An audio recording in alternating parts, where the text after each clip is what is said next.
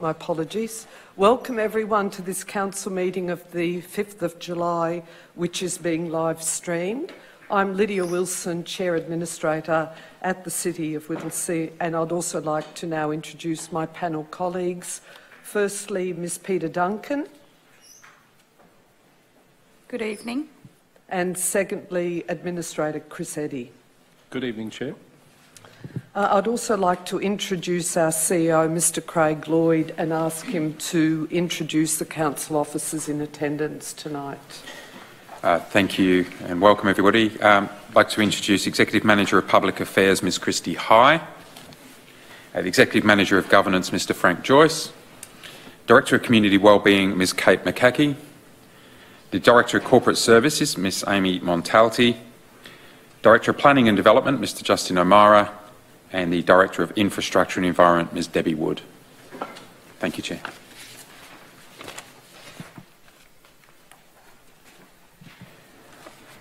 Almighty God, we ask for your blessing upon this council to make informed and good decisions to benefit the people of the City of Whittlesea. Our Father, who art in heaven, hallowed be thy name. Thy kingdom come, thy will be done in earth as it is in heaven. Give us this day our daily bread, and forgive us our trespasses, as we forgive them that trespass against us. And lead us not into temptation, but deliver us from evil. For thine is the kingdom, the power and the glory, forever and ever. Amen. Thank you, Chair. Thank you, Mr Lloyd. On behalf of the City of Whittlesea, I recognise the rich Aboriginal heritage of this country and acknowledge the Wurundjeri Willem clan as the traditional owners of this place. I'd also like to personally acknowledge elders past, present and emerging. At this point, can I also just acknowledge that this is NAIDOC Week. NAIDOC Week is from the 4th to the 11th of July, and a critical theme is Heal Country. NAIDOC 2021 invites the nation to embrace First Nations cultural knowledge and understanding of country as part of Australia's national heritage, and equally respect the culture and values of Aboriginal people and Torres Strait Islander, as they do the cultures and values of all Australians. So it's just important to also note that it is NAIDOC Week. I note that all administrators are present. Administrators, if you have a conflict of interest in any item on the notice paper, you may verbally disclose the type and nature of the interest now, but you must make a declaration immediately before consideration of the matter in question. Are there any items for which you have a conflict of interest to declare? No, Chair. No, Chair. And I also have no conflict of interest in any matter on the agenda. I seek a motion to confirm the minutes of the following preceding meeting, which was a scheduled meeting of Council held on the 1st of June 2021. Could I have a mover? So moved, Chair. Thank you, Administrator Eddy. And a seconder? Yes, Chair. Thank you, Administrator Duncan. I'll now put the matter to a vote. All those in favour of confirming the minutes? The motion is carried. I note that we have 3 questions from the public, and I will read the questions and ask the Chief Executive Officer to respond to 2 of the questions. And then I understand that we have a 3rd question that will be asked directly by somebody who's in the gallery this evening. So the first question is from Moira Deeming, and her question, and I quote, is, under Victorian law, is it legal for local government councils to provide sex-based targeted services and facilities separately to gender identity-based targeted services and facilities? If not, why not?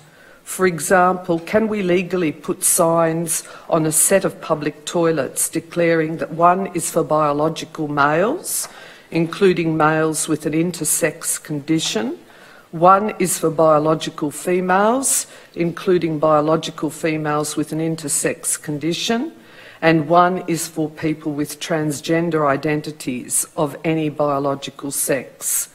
If not, Why not? Mr. Lloyd? Yeah, thank you, Administrator Wilson. So the City of Whittlesea's shared vision with our community is a place for all. As part of the vision, we've made a commitment to provide inclusive infrastructure and services for all residents and visitors. Council aims to provide gender-neutral public toilets in its facilities wherever possible. Gender-neutral facilities are available in our new Ganboogalinge Community Centre, a recently upgraded Mill Park Library, and will be part of the redevelopment of the Mill Park Basketball Stadium. Council also adheres to laws that provide guidance on how to make Victoria a safer, fairer and more inclusive state. This includes the Victorian Equal Opportunity Act 2010 and the Federal Sex Discrimination Act 1994, which was amended in 2013. These laws prohibit discrimination on the basis of sex, gender identity or intersex status. Under these laws, it is discriminatory to require a person who is transgender to use a toilet which does not align with their gender identity. We're also very supportive of the Victorian Gender Equality Act 2020, which highlights the need to redress disadvantage, address stigma, stereotyping, prejudice and violence against persons of different genders, and to enhance social participation by persons of different genders. Thank you, Chair. Thank you, Mr. Lloyd. We have another question from Thomas Watkins and Lynn Pham, and I note that the residents are in the council chamber tonight but did not want to speak to this item. But could I also just take the opportunity to note that this is the first council meeting with our new governance rules whereby members of the public can actually ask their question and speak to their petition as well. The question from Mr. Watkins and Ms. Pham is, and I quote, "There are more and more young couples and families moving to Laylaw and bringing their dogs with them.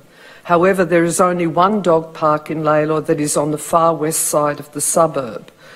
We would like to ask the council to create a dog park on the east side of the suburb like those in Bundoora and Mill Park. Stockade Park is rarely used by residents. This space would be ideal for a dog park. So my question to the council is it in the council's power to make this happen? Do I need a petition? If yes, how many signatures are required for council to genuinely consider this?" And again, Mr. Lloyd, if I could ask you to respond to that question. Thank you, Chair. Thank you for your question. The City of Whittlesea's future dog off-leash areas are guided by Council's Dog Off-Leash Area Policy and Management Plan, available on Council's website. The plan considers locations based on size attributes, and features include minimum size requirements and existing infrastructure. VR Michael Reserve in Laylaw has been identified as a suitable location for a dog off-leash area and will be considered as part of the 22-23 annual budget process.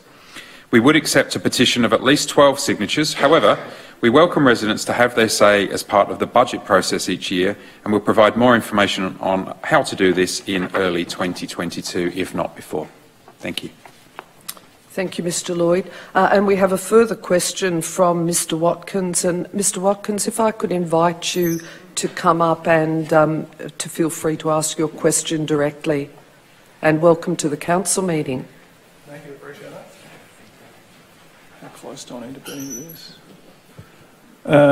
Does that sound all right? Yep. Yes, that's perfect. Thanks for having me speak tonight. Evening, everyone. My name's Thomas Watkins. We did ask that question just before, but today I had another question I wanted to raise, so I thought I'd bring it up while we're here.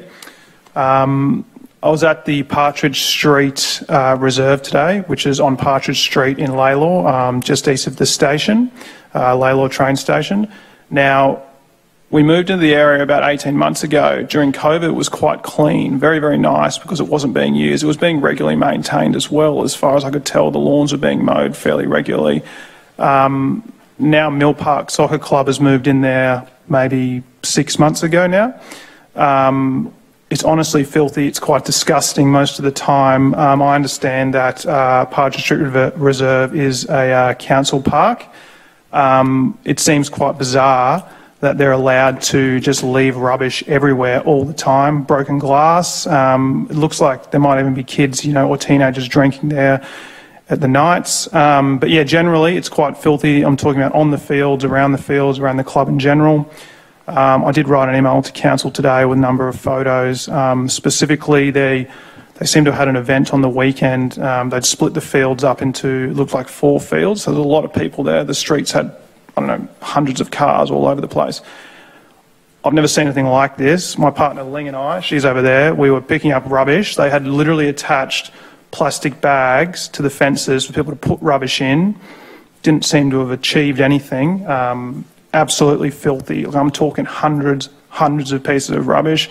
Chip packets, Tim Tam packets at the soccer, Gatorade bottles, water bottles. Anyhow, the question is, and I understand council gets quite a number of questions about rubbish in the area, what can be done about this? This is obviously council land. Mill Park, I don't know if they pay a fee or they get it for free. I'm not sure how it is, but surely Mill Park Soccer Club has some sort of remit to keep it clean. Thank you, Mr Watkins. I'm going to hand over to our CEO to respond, and he might also want to take the question on notice, but I just wanted to note that through our council plan consultations, a key theme was certainly dump rubbish and litter across the municipality. But Mr Lloyd. Yeah, thank you, Chair. So I will have to take that on notice to get a little bit more information, but I'll certainly have one of our directors over here contact you and come out and have a look for ourselves and see what's happening there. And we will also liaise with the relevant club there to see what occurred over the weekend as well. But we'll get back to you in the next couple of days.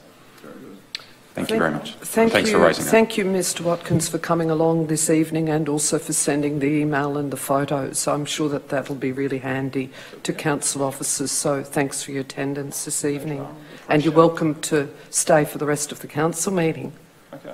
Thank you. Appreciate the opportunity to ask the first question. Yes, you did. Thank you. The very first question with our new governance rules, so we appreciate that. Thank you. I note we have one joint letter from 11 residents relating to the objection of the planning permit application Unit 7/21 Brand Drive, Thomastown. I note that the lead petitioner did not want to speak to the joint letter submitted. Therefore, could I ask you, Mr Lloyd, to please read the specific request from residents in the letter? Thank you, Chair. We wish to formally document our joint strong objection to the planning application for the following reasons. 1. The nature of the application undermines our existing businesses, given the fact that our premises are in an Industrial 1 zone area. It is unsafe and unreasonable to have anyone living here. Some of us have heavy equipment and or trucks coming and going at all hours of the day, given the nature of our work. If we were operating in a residential area, this would be unacceptable, so it is illogical to allow a residential dwelling to be constructed in an industrial area.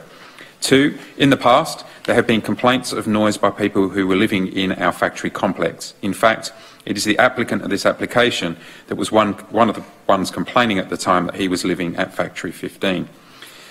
We fear that should the approval be given for a caretaker permit, further noise complaints will be made, and this would further restrict our trade, which is under Industrial 1 zoning, should not be a concern we have. 3. Should this application be approved, the value of our property will suffer. Should the time come to sell up, it will be harder to sell when there is a residential dwelling in the complex. This may add to the time required to sell the premises and may reduce the sale price. This is commercially unjust and hence forms another point of objection. 4. Approving the application would set a dangerous precedent where theoretically every factory could have residents. This would only serve to further deteriorate the Industrial 1 zoning we have all bought and paid for, and we therefore find it is further unacceptable risk. 5. If people live here, then we expect that they will also have visitors here. This further adds to the risk of the complex by having people around that would not otherwise need to be here. This adds to the risk of pedestrian traffic and associated public liability risk, loss of car parking, or even potential crime. In summary, we strongly believe that approving the permit application will undermine our rights to use Industrial 1 zoned land as the planning scheme intended. Accordingly, we cannot stress enough that this planning application should be rejected. We all would wish to be notified of the decision. Thank you, Chair. Thank you, Mr Lloyd. Administrators, are there any questions? No, Chair. No, Chair. There being no questions, is an administrator happy to table the joint letter? Yes, Chair. I move that Council resolve to 1. Receive the joint letter from 11 residents objecting to the planning permit application number 2021-719852 for Unit 7, 24 Brand Drive, Thomastown, and consider the joint letter in conjunction with the Council report on this planning permit application at the Council meeting scheduled on 2nd of August 2021. Thank you, Administrator Duncan. Do I have a seconder? Yes, Chair. I second. Thank you. Thank you, Administrator Eddy. And would the mover or seconder like to speak to the motion? No.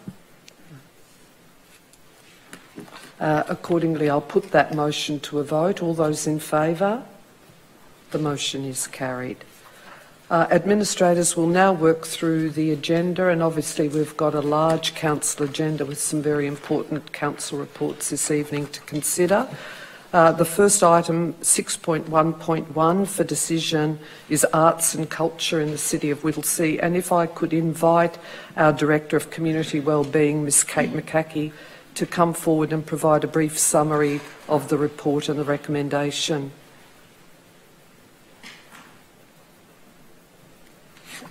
Is it on? Thank you, Chair. Arts and culture in the City of Whittlesea, offered by our services, includes free public events that have a positive impact on increasing community cohesion, wellbeing and also the local economy.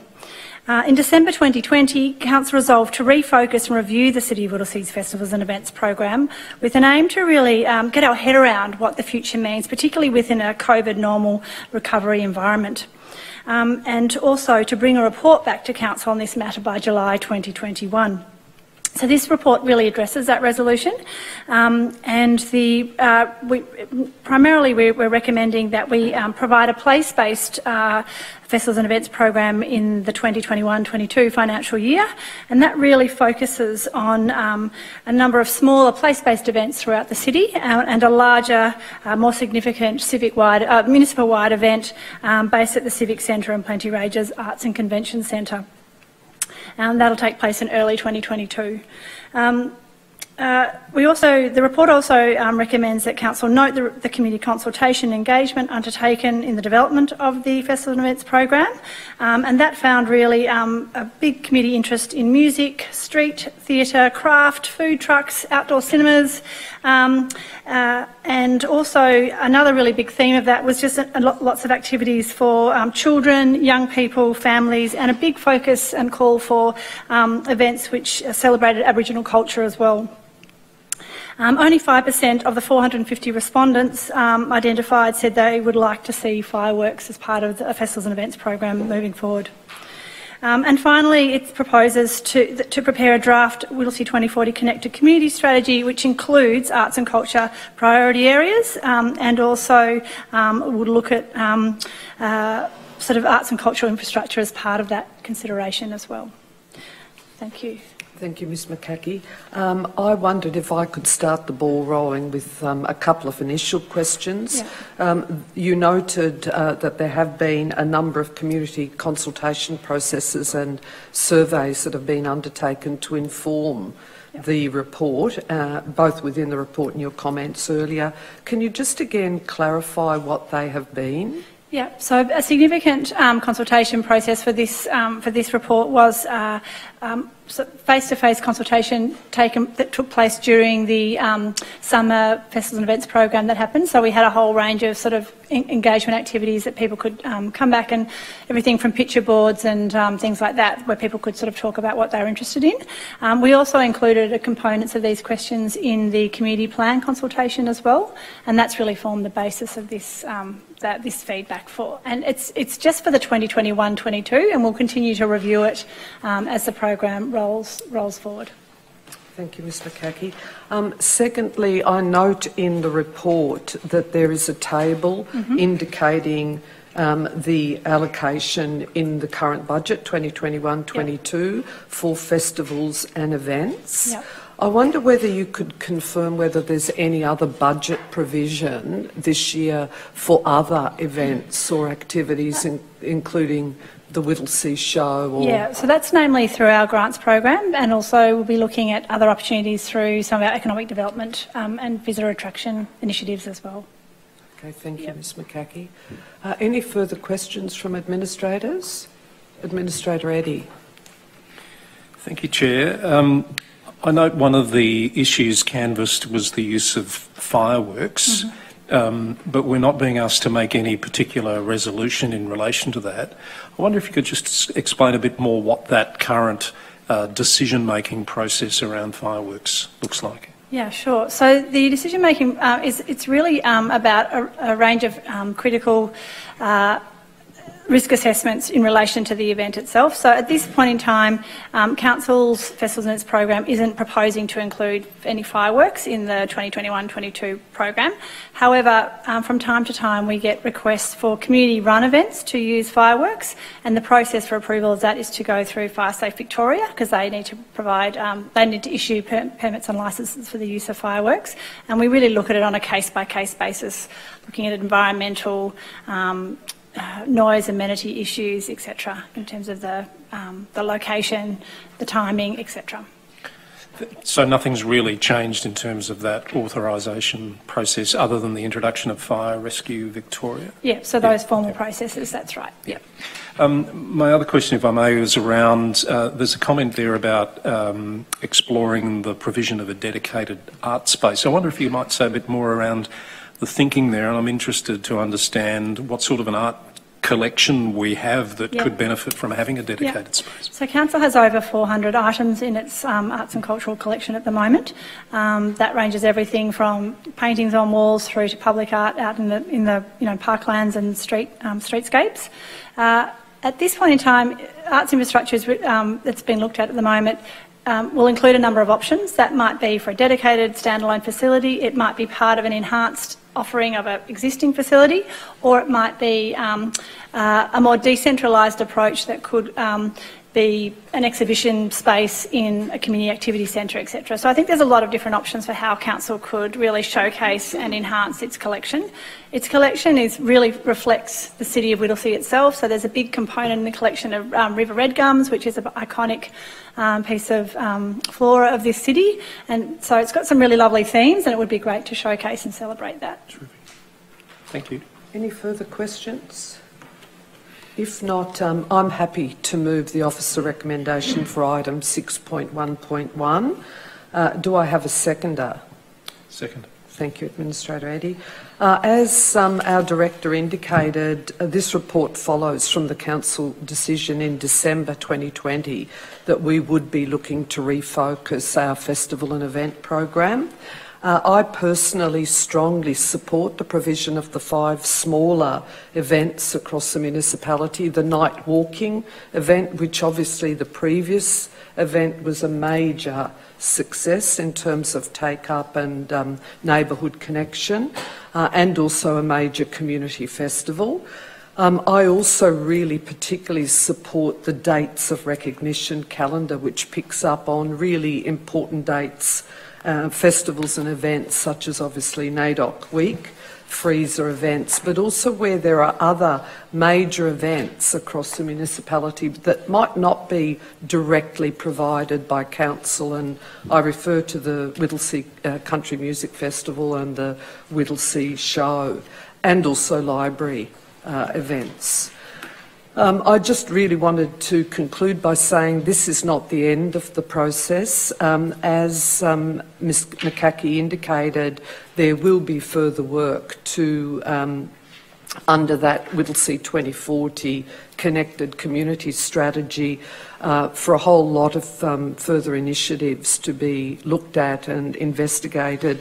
And further to Administrator Eddy's comment, one of the things that has been included for further work is really in relation to Council's collection management overview, including storage and display of our collection. So I strongly support the officer recommendation. Administrator Eddy, did you wish to speak to the item as well? Thank you, Chair. Yes, to support your comments. I think there's a very interesting trend of, I guess, a decline in interest in fireworks generally, which seems to be borne out by, for very good reasons, I would add, by this review and the data. But do note that for the most part, other bodies have a role to play in determining whether fireworks are appropriate on public land. So that's just to note that particular point, which I know can be quite emotive in the community. And in relation to the art collection and having a dedicated space, I think it's a terrible shame to have such a collection that's not being able to be enjoyed by the community, and I fully support the thinking around exploring a more appropriate way of allowing everyone to enjoy such a collection. So happy to second the motion on that basis. Thank you, Administrator Eddy. I'll now put the item to a vote. All those in favour? The motion is carried. Item 6.1.2 for noting final progress report, Council's Disability Action Plan 2017 to 21. And again, Ms McCaughey, if I could ask you to provide a brief overview of the report and its recommendation. Thank you, Chair.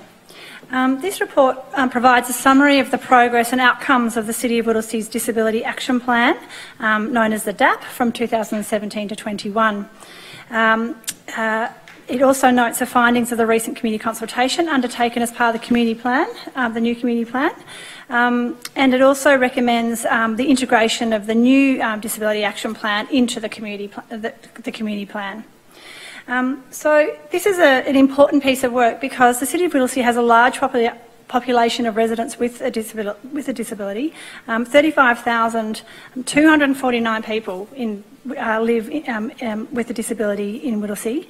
That's nearly 16% of our population, and that's higher than the Melbourne metro average. It also has nearly 23,000 people who are unpaid carers living in the city as well. So that's a really significant statistic and why this work is just so important. Some significant outcomes achieved in the last DAP include the development of an all-abilities playground at Mill Park, and that was in the planning for over 15 years and is a major achievement for the city and the community. We increased access for residents with disabilities as part of the Mill Park Leisure Centre redevelopment. We delivered a Marvaloo portable change facility for events, which is now available for all of our events. And we also increased our changing places facilities from 3 to 8, which is a lot more. I mean, a lot of municipalities in Melbourne don't have one, so the fact that we've got that many within the municipality over the period as well, and that really enhances the ability for community members to participate across the city. And we also did a lot of work with the Victorian Government on the accessible parking scheme. So they're just a bit of a summary of some of the highlights. The consultation we undertook for the community plan on disability, around disability issues, identified that there was a real need to increase community information sharing of disability services, programs and events, what's really out there and how people get access to that information, to increase community capacity building for people with a disability in the city, and to also increase their civic participation opportunities. Accessible housing was a huge issue that also emerged. And also employment and training as well, so including things like support for entrepreneurs with a disability. Some really innovative and interesting sort of feedback that came as part of that engagement process. And so moving forward, we're proposing to integrate the future disability plan into the community plan to ensure a whole of organisation approach and an ability to generate greater community outcomes and have all parts of council thinking about this issue in an integrated way. And that's really in line with some of the objectives of the Disability Act and broader legislative frameworks as well. And so, as I said, the recommendations are to note the outcomes in the Disability Action Plan and also the community feedback for the future community plan, and that it will be integrated into the community plan moving forward. Thank you. Thank you, Ms McCaughey. Administrators, do you have any questions in relation to this report? Yes, Chair. Ms McCaughey, I note in the report here that there are 5 actions that weren't achieved in the current plan. Yeah. And I'm just wondering what the mechanism will be in place to investigate those and perhaps reactivate those in future plans. Yeah, thank you, Administrator Duncan. So yeah, we will be looking at those. Some of them weren't achieved due to COVID, but by and large, sometimes we didn't get the funding. So we are going to look at how we can pick up, particularly around the employment and training, and look at that in terms of the community plan and other Whittlesea 2040 strategies as well, most definitely. And happy to report back to that end. Thank you. Administrator Eddy. Thank you, Chair. Ms McCaughey, I'm wondering if there was any feedback in relation to the move to absorb, if you like, the Disability Action Plan into the broader community plan. Were there any concerns expressed about that? There has been some ongoing discussion with stakeholders around what happens to the visibility of the Disability Action Plan if it's incorporated into a broader strategic plan.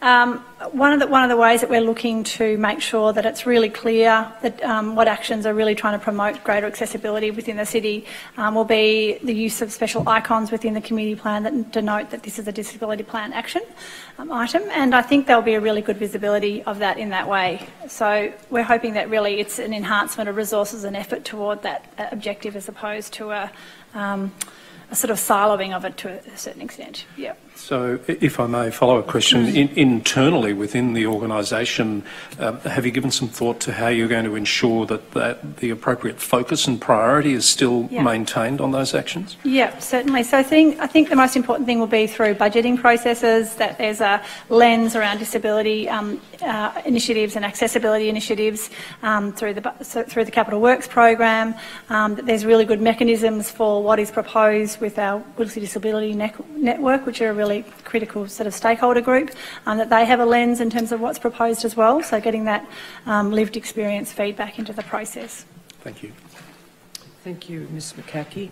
Do I have a mover for the officer recommendation for item 6.1.2?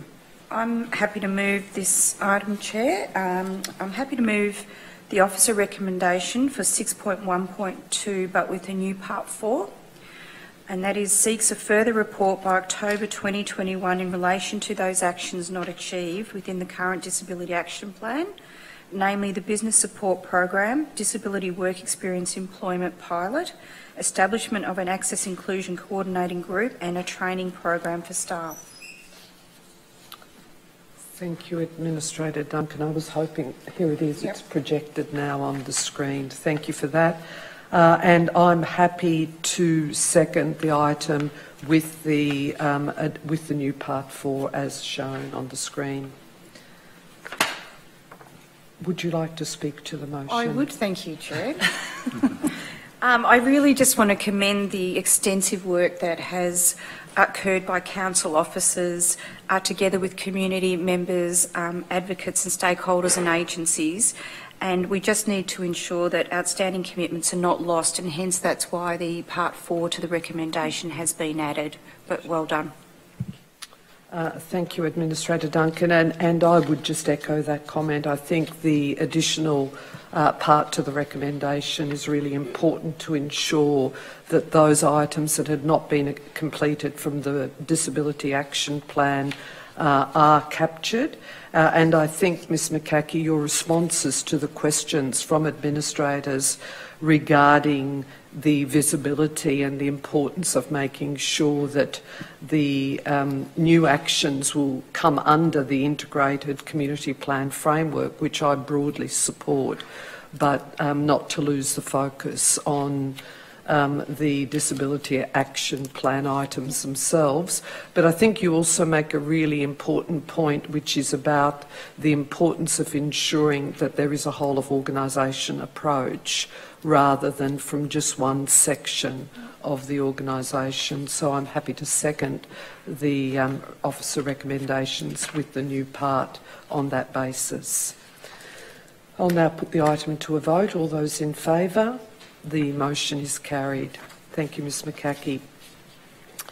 Item 6.1.3 for decision, Aboriginal Gathering Place, and again Ms McCaughey will be providing a brief overview of the report together with a summary of the recommendations. But could I just acknowledge that we've got a number of people in the gallery this evening from the Whittlesea Reconciliation Group, but also some of our own staff.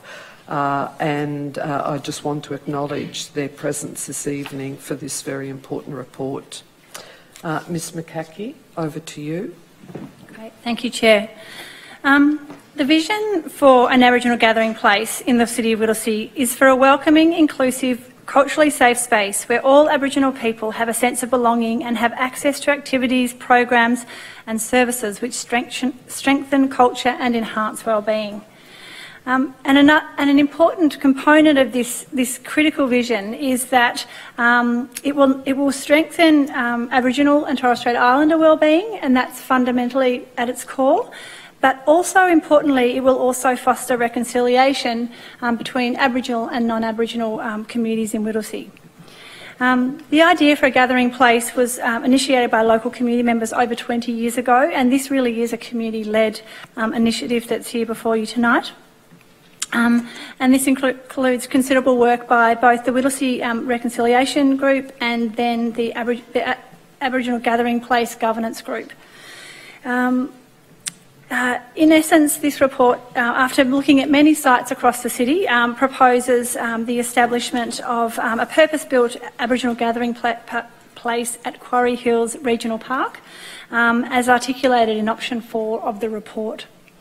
It's also proposed that if adopted, the Aboriginal gathering place will be included as a major initiative within Council's health and municipal public health and wellbeing plan, which is going to be incorporated into the community plan as well. And really its aim is to enhance wellbeing and reconciliation for everybody in Whittlesea, as well as, and in particular, the Aboriginal community. And as Barry Firebrace, one of our officers, said, this really should be called a place of belonging. And for a city that has over a third of its people born overseas, the second largest population of Aboriginal and Torres Strait Islanders living in Metro Melbourne, and a new suburb popping up every month, belonging is really critical to us all, and this will be a really important anchoring initiative in terms of the health and wellbeing of the city for generations to come. And so there's quite a significant number of recommendations, but they include to support the establishment of a purpose-built Aboriginal gathering place at the Quarry Hills Park, as described in option 4. Note the following: a number of funding arrangements for the project in 2021-22, namely that Council's commitment of $250,000 plus external funding from the Department of Environment, Land, Water and Planning of $300,000. Note a number of really important gathering place documents prepared that really sort of build the vision and the framework for this initiative, such as the community vision, the feasibility study, etc., and the business case. Note that Council will be establishing a formal Aboriginal gathering place advisory group to provide advice to Council throughout the development of this project. Note that we'll pursue external funding for a co-contribution target of 50% towards the facility, and that a report will be brought back to Council by March 2022 outlining a final Aboriginal gathering place business case, because it's not in our long-term financial plan at the moment, so there's a bit more work that we need to do to really understand what's involved, what the financial implications are, and also to do a bit more feasibility on the site, because it's quite a challenging site technically to construct facilities, etc. And lastly, to note that completion of a cultural heritage management plan with the Wurundjeri Wurrung Cultural Heritage Aboriginal Corporation will be commissioned, and that may also impact on program delivery timeframes depending on what's found, etc. Thank you. Thank you, Ms McCaughey. Before I ask administrators whether they've got any questions, I just wanted to acknowledge that not only do we have representatives this evening from the Whittlesea Reconciliation Group, but also from the Whittlesea Gathering Place Governance Group. So welcome again. Administrators, do you have any questions relating to this item? Administrator Eddy? Thank you, Chair. I do have one question. If I understand correctly, there's I think 14 gathering places in Victoria, but none in the northern metropolitan area. I just wonder what's the prospect, I guess, of this being a much bigger, in terms of its appeal and reach, facility from a regional or even, state sort of significance level? Yeah, look, I think that will really depend on ongoing feedback with the Gathering Place Advisory Group, but certainly councils are talking to we're talking to other neighbouring councils about the opportunity to explore what they're doing in terms of that sort of regional approach moving forward. Gathering places, all the evidence seems to imply that gathering places work when they work from the grassroots up. So if there's that grassroots support for that as that regional concept, then obviously we'll progress with it. But that principle seems to be fundamental to all the successful ones, so we'd want to make sure that that was an integral component, but it wouldn't preclude necessarily a broader remit if that worked. Okay, thank you. Any further questions? Do I have a mover then for the officer recommendation for item 6.1.3? And Administrator Duncan, I see that you would like to move this item. I'm happy to move the item, Chair. I'm happy to move the officer recommendation for item 6.1.3, but with a new part 8, and I'm not sure if that will be on the screen.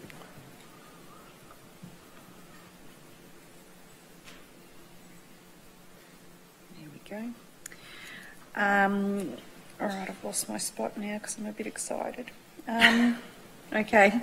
The addition there to include the Whittlesea Aboriginal Gathering Place as a key advocacy priority for the 2021-22 in partnership with the Aboriginal Gathering Place Advisory Group. Thank you, Administrator Duncan. And I'm happy to second the officer recommendation with that new Part 8, but with also a new Part 9, which reads, amend the terms of reference for the Aboriginal Gathering Place Advisory Group to include, under ordinary meetings, the provision to formally meet with administrators on a biannual basis.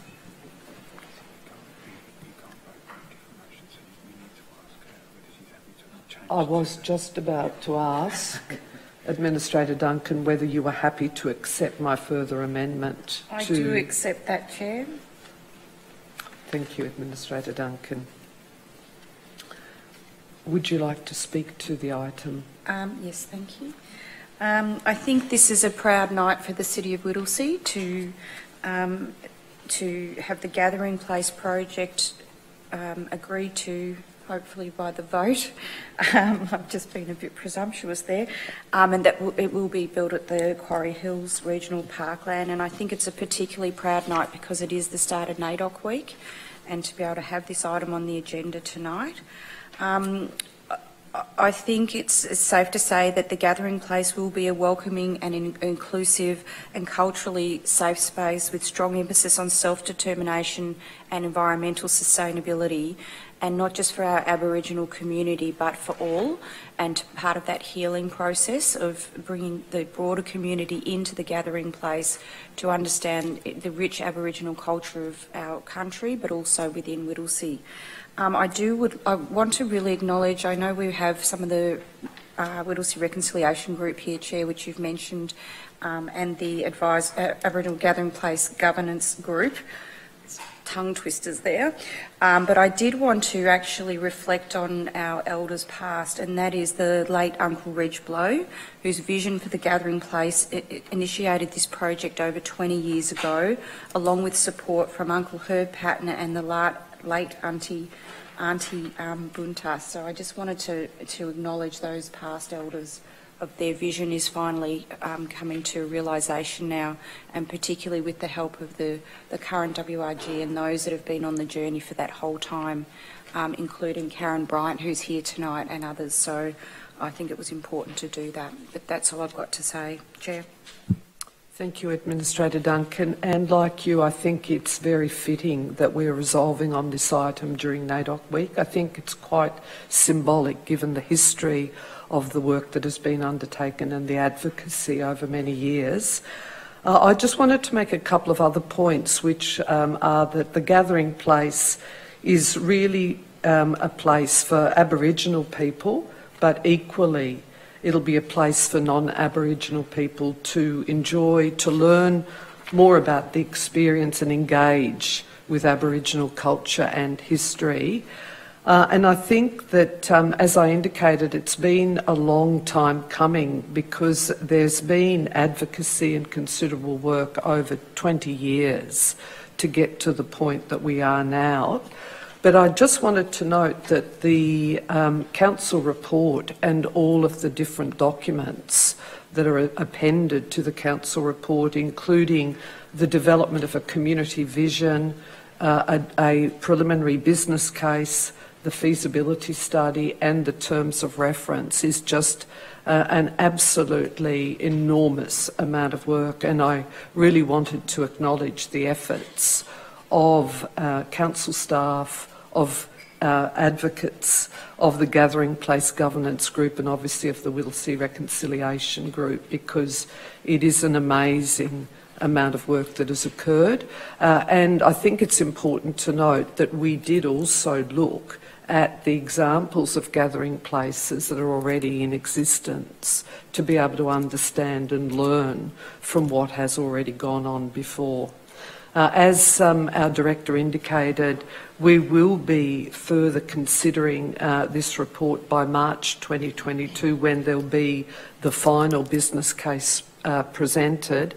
And the only reason that I wanted the additional recommendation is that I felt that it's terribly important that we have the advisory group with the ability to come and present directly to administrators at least twice a year so that we can hear firsthand the progress in relation to this really important project. So again, congratulations to all involved in getting to the point that we are today, and I've been very happy to second this item. Thank you. I'll now put the item to a vote. All those in favour? The motion is unanimously carried. Thank you.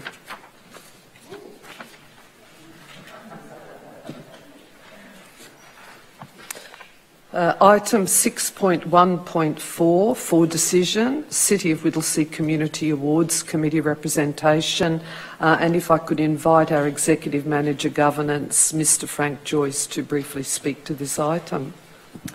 Thank you, Chair. As you'd be aware, on the 4th of May 2021, at the Council meeting, Council adopted the City of Whittlesea Community Awards terms of reference and set the awards categories for 2021.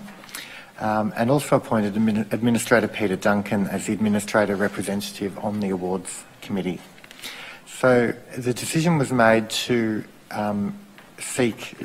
contact the members of the former Australia Day Awards Committee to invite them to submit an expression of interest to join the inaugural Community Awards Committee.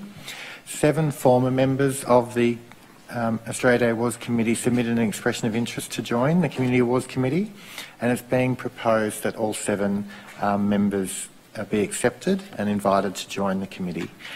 The proposed committee members represent the diversity of the local Whittlesea community in relation to age, ability, gender, cultural background and location within the municipality, and they've all been recognised for their contribution to the community, either as former members of the community representatives of the committee or as former Australia Day recipients, some being recognised as Senior Citizen of the Year, some as Young Person of the Year and as Access and Inclusion Citizen of the Year.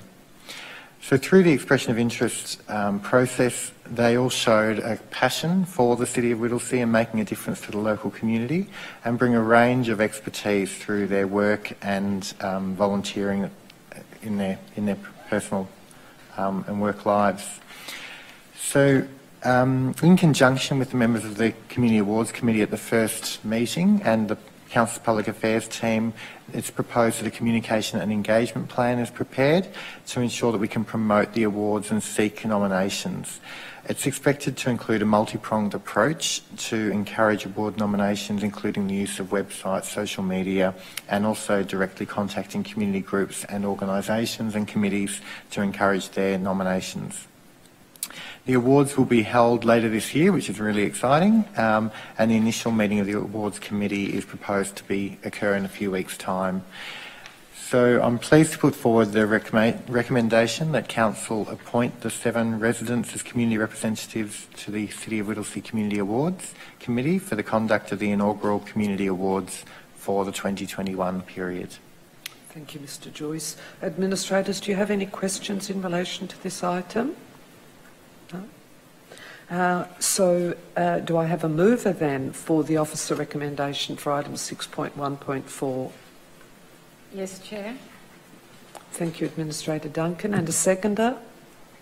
Thank you, Chair. I would like to second this, but with the agreement of the mover, I'd like to suggest a couple of extra words in dot point 3 of the motion, and that is to publish the list of committee members, including the Council's appointed delegate, Administrator Peter Duncan, on the Council's website, just for the sake of completeness. Administrator Duncan, are you happy with that amendment? I'm happy with that, Chair. Thank you. Would the mover like to speak to this item? Really just to say, Chair, I think it's great that we have expanded out our awards program to where it was, and that the people that will join the committee to select our winners this year have come across from the municipality of different ages, ability, gender, professional, cultural, diversity, which just shows you the breadth of what resides in the City of Whittlesea. And they've all been recognised for their contribution to the community as either former Australia Day award recipients or through demonstration and passion for their local community. So I think this is a great start for the first committee with those people on there to select our winners.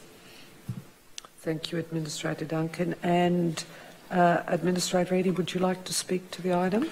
Nothing really to add other than that this has my complete support, Madam Chair. Thank you. I'll put the item to a vote. All those in favour? The motion is carried. Item 6.1.5 for decision, COVID-19 Pandemic Recovery Fund. And if I could ask our Chief Executive Officer if he would like to present on this item. Thank you, Chair, and it's unusual for me to get to present a paper, but the manager responsible for this, Neville Kurth, is currently deployed in the Yarra Ranges assisting, after the storm event down there, assisting the crisis team. Council has undertaken an extensive community consultation process to develop actions for a $2 million COVID-19 Pandemic Recovery Fund. The consultation explored community perspectives to guide the rollout of the fund via a community participatory budget working group. As part of the community plan consultation process, a group of residents were randomly selected to participate in the budgeting workshop. The group was representative of the diversity of the municipality, and 32 residents participated over 3 sessions of 3 hours each. At each workshop, participants were briefed on the impact of the pandemic across the 4 Whittlesea 2040 goals to inform the discussion, and the group were led through a series of facilitated activities and smaller group work over 3 sessions, which they then developed a final list of 17 recommendations or action items that they then voted on as individuals to prioritise. The Recovery Fund actions aim to support recovery across the 4 disaster recovery environments of social, economic, environmental and built infrastructure. The predominant themes of the economic development and local jobs and support for vulnerable communities and local service providers will complement programs already established in the relief phase, such as the Business Mentoring Program and the Emergency Relief Funds Grant Program. Therefore, I recommend to Council that Council resolve to acknowledge the Community Participatory Budget Working Group for their work in co-designing with Council the Recovery Fund actions, adopt the COVID-19 Pandemic Recovery Fund actions, which are attached to the report, and note that the COVID-19 Pandemic Recovery Fund actions will be reported on a quarterly basis via the Community Plan reporting process. Thank you, Chair. Thank you, Mr. Lloyd. Administrators, do you have any questions in relation to this item? Administrator Eadie? Thank you, Chair. I'm just wondering, Mr CEO, if you could talk a little bit about what sort of, there's a few individual funding streams in this package, what sort of processes are going to be put in place to ensure that funding goes based on need and merit effectively? Yeah, thank you, Administrator. So the bulk of this funding will be managed in the same way that the community plan or council plan budget will be managed. So lots of reporting and information back to council. Some of the funding that's included in this package complements existing funds of council, where we're topping up existing programs.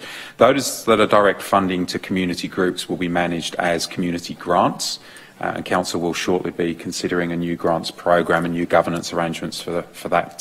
Those type of grants that will come before Council, and these funds will be managed through that program. Any further questions?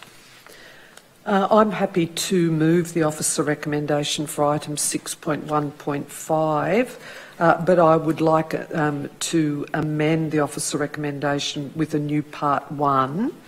And I will read the wording, and it's being projected at the moment. Write to all members of the Community Participatory Budget Working Group to express Council's appreciation for their time and commitment in co-designing with Council and making recommendations for the $2 million Community Recovery Fund. Do I have a seconder? Happy to second that, Chair. Thank you, Administrator Eddy. I just wanted to make a few comments about this particular report because we gave a commitment that we had put provision within the council budget for the $2 million COVID Community Recovery Fund that was to be co-designed together with community representatives, and as the CEO indicated, that has occurred. We had 32 residents who gave up considerable time and effort to participate in a series of workshops over a month and really contribute to the co-design of the recommendations. But what was really pleasing is that we also applied another lens, looking at the research that was gathered through the COVID-19 pandemic period and community and business perspectives and other evidence as another overlay in relation to the recommendations that were coming forward. And so I'm very optimistic, and as you indicated, Mr Lloyd, we will be getting a report back on the fund and the actions as they progress every 3 months. So that's very pleasing that we'll be seeing the evolution of the plan. So again, I'd just like to thank all of the many members of the community who have given so much time and effort to participate with Council, and it really has been a first in relation to a co-design program. Would the seconder of the item like to speak? Yes, thank you, Chair. I was going to make that very point. I do think it's a first. I'm not aware of any other local governments that have used such a strong and robust participatory engagement process for a targeted support program such as this Pandemic Recovery Fund is. It all happened before my arrival, and I commend you for going down that path. I think it's a terrific way of making sure that this council is being as responsive as it possibly can within the resources that it has to recognise the impacts of the pandemic on its community. Without talking out of school, we received some data today which is going into a lot more detail on the impacts of COVID, and it's very clear to me, and I'm sure to all, that some of those impacts are going to be quite long term and will take a very long time to recover from. There are some particular highlights in here that are worth mentioning. The $400,000 in emergency recovery grants for community organisations, the $400,000 for a support local campaign and to support local business, which fits in very nicely with some other business support activities that we'll be speaking of later. $150,000 for training in the community to enhance employment opportunities, and $110,000 to work with partners to deliver workshops and resources to support young people to be job ready. I think some of those go to the heart of some of the issues that we're starting to hear about that are being impacted by this insidious pandemic and will be with us for some time. So happy to second and totally support the work that's been done to date. Thank you, Administrator Eddy. I'll now put the item to a vote. All those in favour? The motion is carried. Item 6.1.6 for decision, construction of the Mernda Social Support Services Facility Contract 2020-17 Tender Evaluation Report. If I could invite our Director, Infrastructure and Environment, Ms Debbie Wood, to speak to this item. Thank you. Thank you, Chair. The purpose of this contract is for the construction of the Mernda Social Support Service Facility. The delivery of this project will provide a social support facility which will include 3 activity rooms, an office, consulting rooms, a quiet room, outdoor space, kitchen, storage and amenity. A competitive tender process was undertaken and tenders for the contract closed on the 27th of April 2021. 3 tenders were received. There's currently funding allocated to this project in the 21-22 New Works program, and also some allocation of funding through the Growing Suburbs Fund for the allocation for the funding. So officers recommend that Council resolve to accept the tender submitted by J.R. and B.L. Kendall Pty Ltd for the sum of $2,152,811, excluding GST, for the following contract number 2021-17, construction of the Mernda Social Support Service Facility, subject to the following conditions. A, the tenderer to provide proof of currency of insurances cover as required in the tender documents.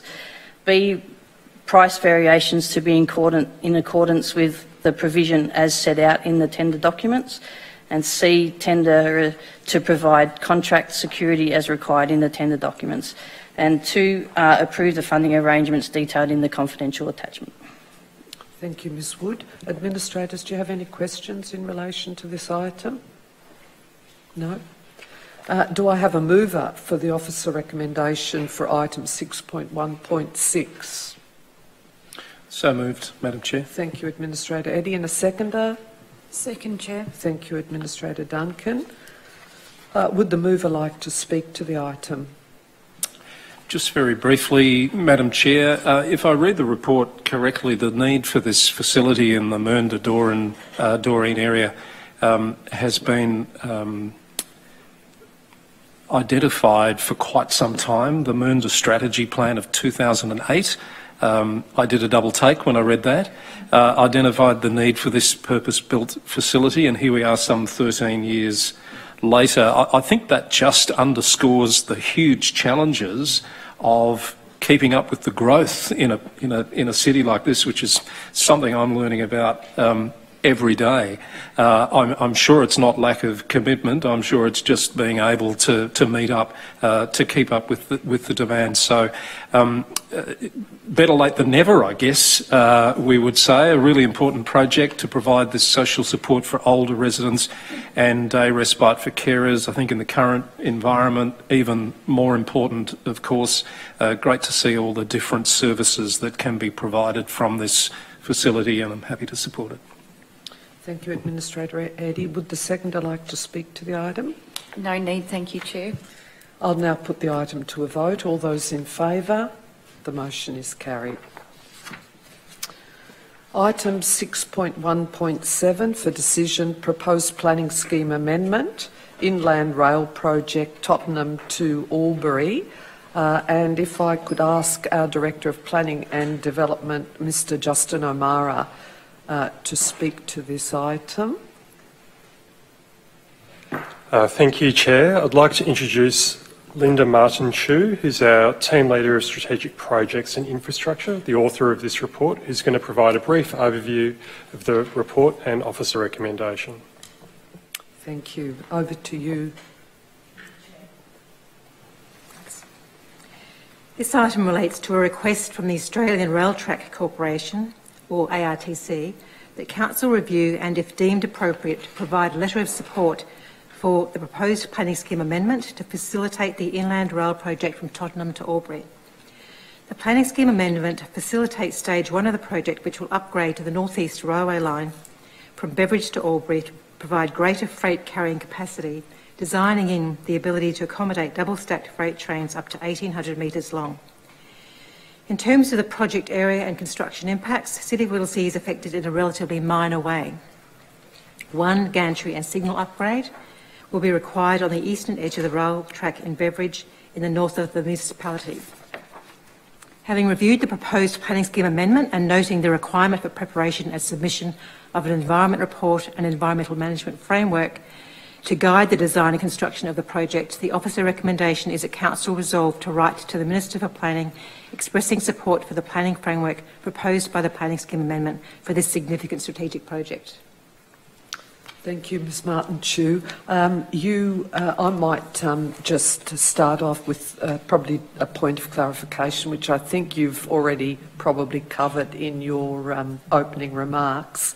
My reading of the report and the briefing that we've had is that the impact within the City of Whittlesea is absolutely minimal because we're really talking about gantry and signalling upgrades, and so in relation to social or economic effects, any noise, air quality or environmental and heritage issues, it's negligible in relation to the impact within the city.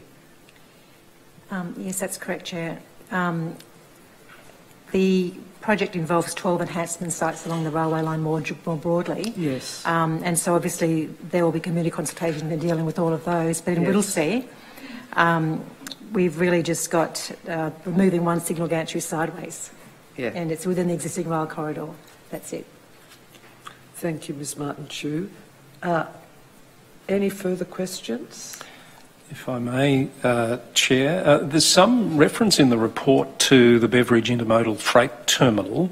I wonder if you can comment on the relevance of this particular matter that we're being asked to resolve on tonight to that project. Is it a prerequisite for that project to proceed? It would be a prerequisite for it to operate properly, and also for the WIFT. Either way, this upgrade is required to the railway line. Right. So it's directly relevant to both intermodal terminals? Yes, in that it provides that network upgrade towards Melbourne to Brisbane, essentially. Yeah. And the location of the BIFT, if we can call it that, to this piece of land that we're talking about here? Yes, it's directly adjacent to the east and north. Right. And could I just clarify that that is the Beveridge Intermodal Freight Terminal? Thank you. Thanks. Any further questions? No. I'm happy to move the officer recommendation for item 6.1.7 with the further clarification. Thank you. Do I have a seconder? Yes, happy to second. Thank you, Administrator Eddy. I've got no further comments to make in relation to the report. Do you wish to speak to the item any further?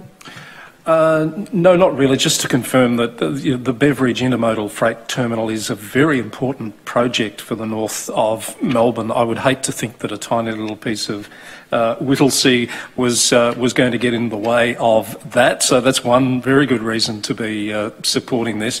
I think it's also an opportunity just to highlight that it is a key advocacy priority for this council that we see that intermodal freight terminal committed to by both levels of government, state and federal, in as timely a manner as possible. And I know there's some competition with the West, and in a previous life I might have been arguing for the West to have priority. I now find myself arguing that the North should, but I think ultimately both will happen. But I just think it's an opportunity too good to pass to not underscore the importance of that project to the future of our freight network and our economy more broadly going forward. Thank you, Administrator Eddy. I'll now put the item to a vote. All those in favour? The motion is carried. Item 6.2.1 for decision, local area traffic management and street improvement plan, Mill Park and Epping. And again, if I could ask Ms Wood, our Director of Infrastructure and Environment, to speak to this item. Thank you, Ms Wood. Thank you, Chair. Safe roads for cars, bicycles and pedestrians are an important part of our municipality and form one of the most frequent requests from our community. This report outlines the investigation, findings and extensive community consultation for the local area traffic management and streetscape improvement plan recently conducted for the area bounded by McDonald's Road, Childs Road, Morang Road and the future outer metropolitan ring road E6 corridor in Mill Park and Epping. The aim of the study is to deliver a wide range of unprogrammed and programmed traffic management initiatives to improve road safety and pedestrian and cycle connectivity. In developing the plan, a detailed analysis was undertaken of a number of elements, including reported casualty crashes, resident concerns and record volume and speed data. This was backed up with a comprehensive consultation package, which was distributed to over 33,000 property owners and occupiers within the study area, inviting the community to provide feedback. Consultation was also undertaken with local bus operators and the Victorian Police. So this work led to the consideration of project improvements, including local road safety works, street lighting upgrades, pedestrian and cycling pathway upgrades and repairs. So the final plan recommends the installation of a suite of traffic calming devices in Prince of Wales Avenue, Romano Avenue and the Fred Hollows Way. Pedestrians and cycling connectivity improvements and installation of raised crossings along Prince of Wales Avenue, Manning Clark Road and the Fred Hollows Way. An upgrade of existing unsealed paths within Mill Park Recreation Reserve and installation of wayfinding signage to council facilities. So officers recommend that council resolve 1, to finalise the draft traffic management and streetscape improvement plan for the LATM 26 and 32 area, and 2, subject to council decision, directly inform the local community and provide information to the broader community of the endorsed plan and council decision. Thank you, Ms Wood.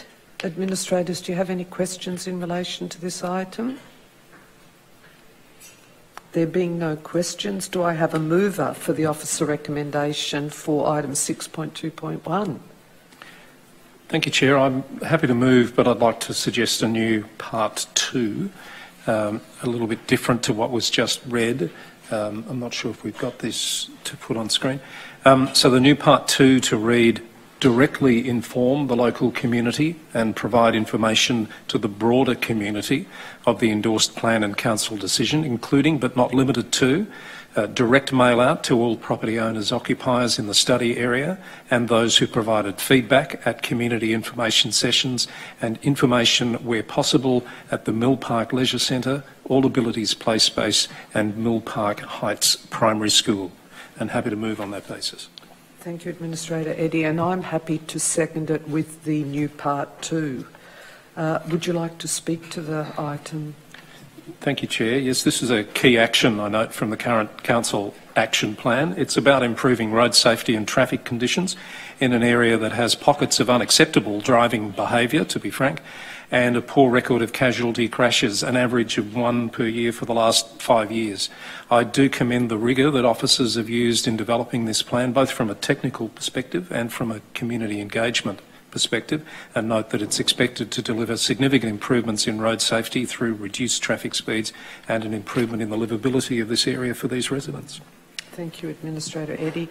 I just would echo your comments, but also wanted to acknowledge the efforts of council officers in going a lot further, and I think they're in attendance this evening, than what was required.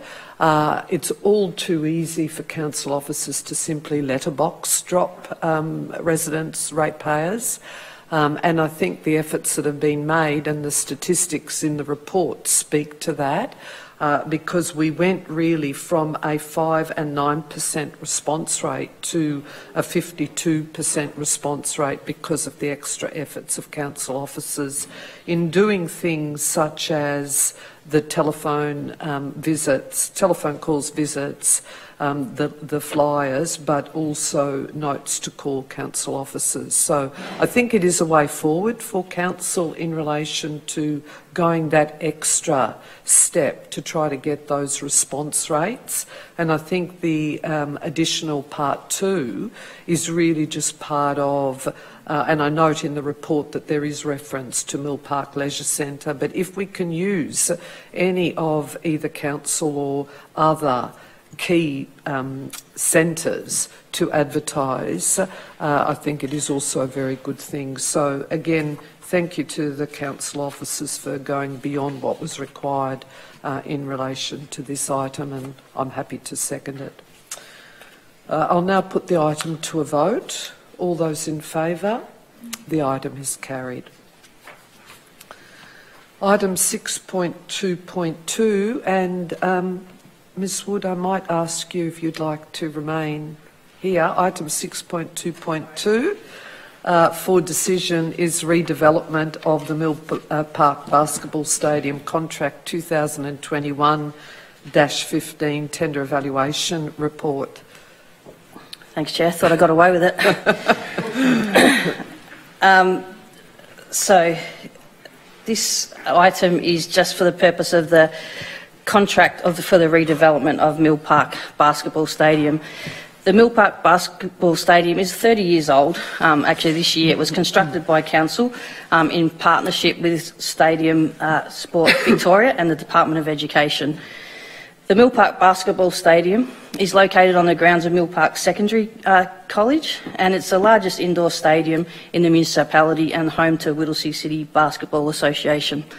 The Whittlesea City Basketball Association currently has a membership of around 4,500, which is expected to grow to around 7,000 by the end of the decade.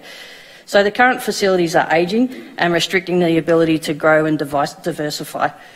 The scope of works include the internal reconfiguration of the foyer, reception, canteen and office spaces, as well as refurbishment of existing public amenities, conversion of non-accessible player change amenities, and an extension to create new player rooms and amenities.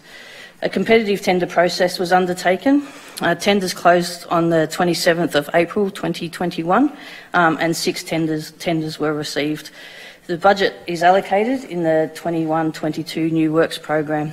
So officers recommend that Council resolve to 1. Accept the tender submitted by Simbuilt Pty Ltd for the sum of $2,121,695, excluding GST, for the following contract number 2021-15, the redevelopment of Mill Park Basketball Stadium, subject to the following conditions. A, the tenderer to provide proof of currency of insurance cover as required in the tender documents. B, price variations to be in accordance with the provision as set out in the tender documents. And C, tenderer to provide contract security as required in the tender documents. And 2, approve the funding arrangements detailed in the confidential attachment. Thank you, Chair. Thank you, Ms Wood. Administrators, do you have any questions? I see Administrator Eddy does.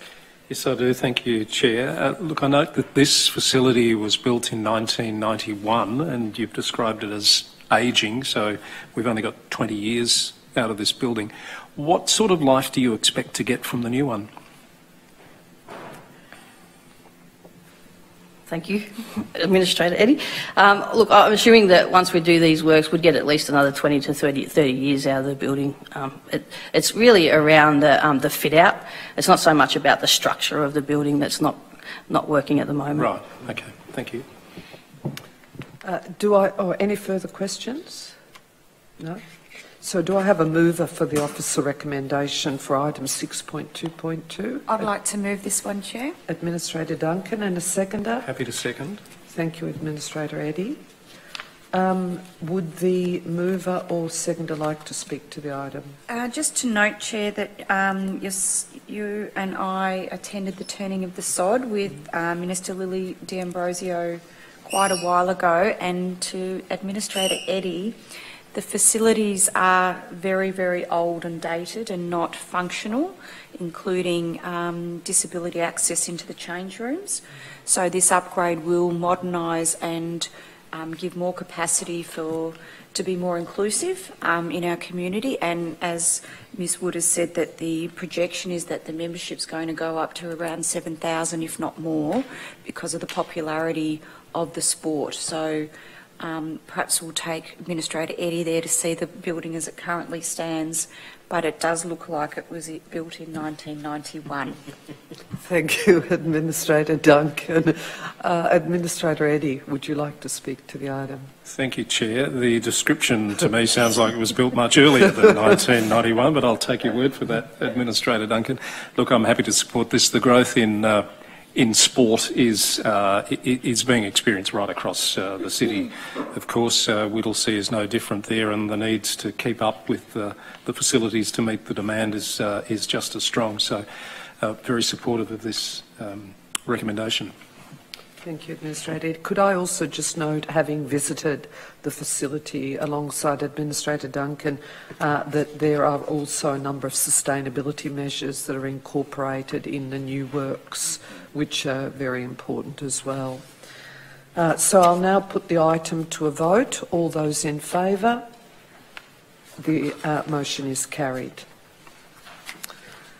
Thank you.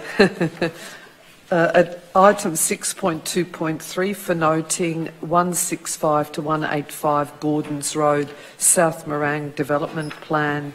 And again, if I could invite our Director of Planning and Development, Mr Justin O'Mara, and I note Ms Martin Chu is also no doubt going to be speaking to this item.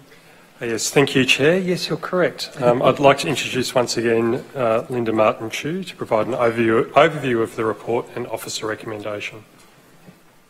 Thank you. Thank you. This item relates to the proposed 165 to 185 Gordons Road South Morang Development Plan. The 5 subject land parcels in South Morang are affected by the Development Plan Overlay Schedule 6, which sets requirements for development relating to the existing environmental, landscape and cultural context, the location and layout of open space, efficient transport networks for vehicles, pedestrians and cyclists, and for a diverse range of allotment sizes and dwelling types. The proposed development plan was reviewed by Council and revised by the proponent to the extent that these requirements were satisfied, and was subsequently placed on non-statutory exhibition to adjoining and abutting landowners and occupiers for 1 month in January-February 2021. Following consideration of the submissions received as a result of exhibition, further amendments were made to the proposed development plan to ensure that it can support future development of the 5 separate land holdings within the development plan area. As such, the officer recommendation is that Council approve the 165 to 185 Gordons Road South Morang Development Plan as shown at attachments 2 and 3. Thank you, Ms Martin Chu. Administrators, do you have any questions? Yes, Administrator Eddie. Thank you, Chair. Yes, I note that the administrators have today received some correspondence from the owners of 175 Gordons Road. They state that they believe the proposal is inequitable and unfeasible to pursue based on the conditions that we're putting forward. I wonder if you could respond to the concerns that they've raised. Yes.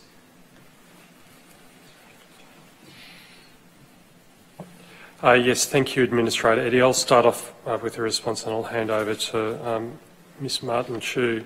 The submitter that provided some correspondence today is one of the submitters that's referred to in the Council report, one of the landowners that made a submission in the non-statutory public exhibition period. The submission we received today is repeats some of those matters that were raised in the submission as reflected in the report.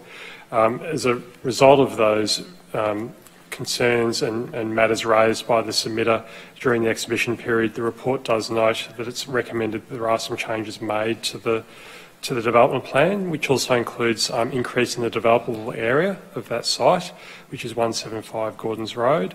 But there are some other matters there that are mentioned in the correspondence that we can't accommodate, given the need to ensure that there isn't connectivity amongst the sites, but also ensuring that we maintain and preserve the river red gums that are on site. Council has a very strong policy on river red gum protection, and it's important that we have a development plan that retains those river red gums moving forward. And Ms. Martin-Chu, would you like to add anything else? Thank you. There was a lot of communication done with the landholders in the area, in the development plan area throughout the process, but Council's role in this was to advise of the process, not to advocate for the development plan layout itself. So we've essentially we've asked the proponent to address the concerns of that landholder, and that's been done to an extent, or to the extent that it's possible under the development plan schedule, noting we have all of these competing priorities, including retaining the river red gums. It's true to say that from west to east in the development plan area, the tree or the canopy trees increase in number, and so that the net developable area on each lot pretty much directly reflects that. And this 175 is in sort of the mid-range in terms of the net developable area on the site. So yes, we don't feel we can do much more at this stage to accommodate that landowner. So just to be clear, you're satisfied with your current recommendation, and there's nothing in this correspondence today that gives you cause to reconsider what you're proposing? That's correct, Administrator Eddy. And one final question, if I may, not preempting what decision we might make this evening. If the submitters are still unsatisfied, do they have further appeal rights in relation to this matter? They can ask for the decision to be reviewed by the Victorian Civil and Administrative Tribunal. Thank you. Any further questions? Do I have a mover for the officer recommendation for item 6.2.3? Happy to move that, Chair. Thank you, Administrator Eddy, and I'm happy to second the item. Administrator Eddy, would you like to speak to the item?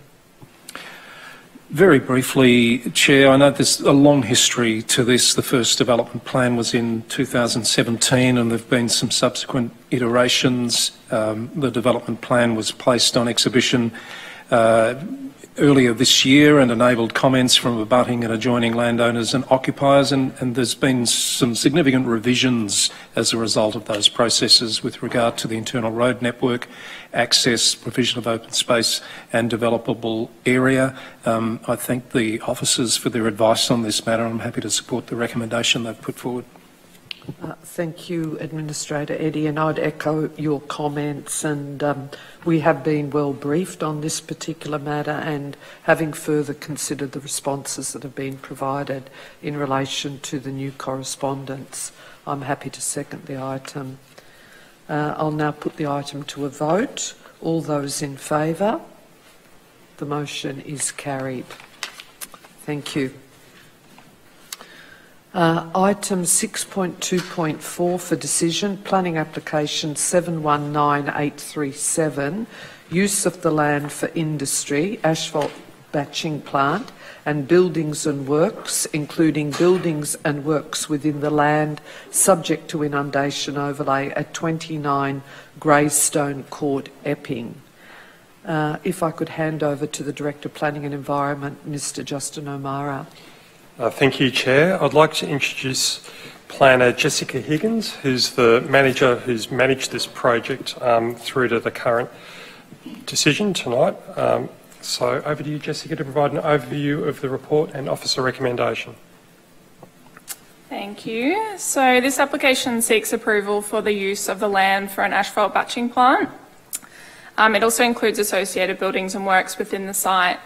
So this site is currently being used as a materials recycling facility, and that was approved by a planning permit issued in 2009.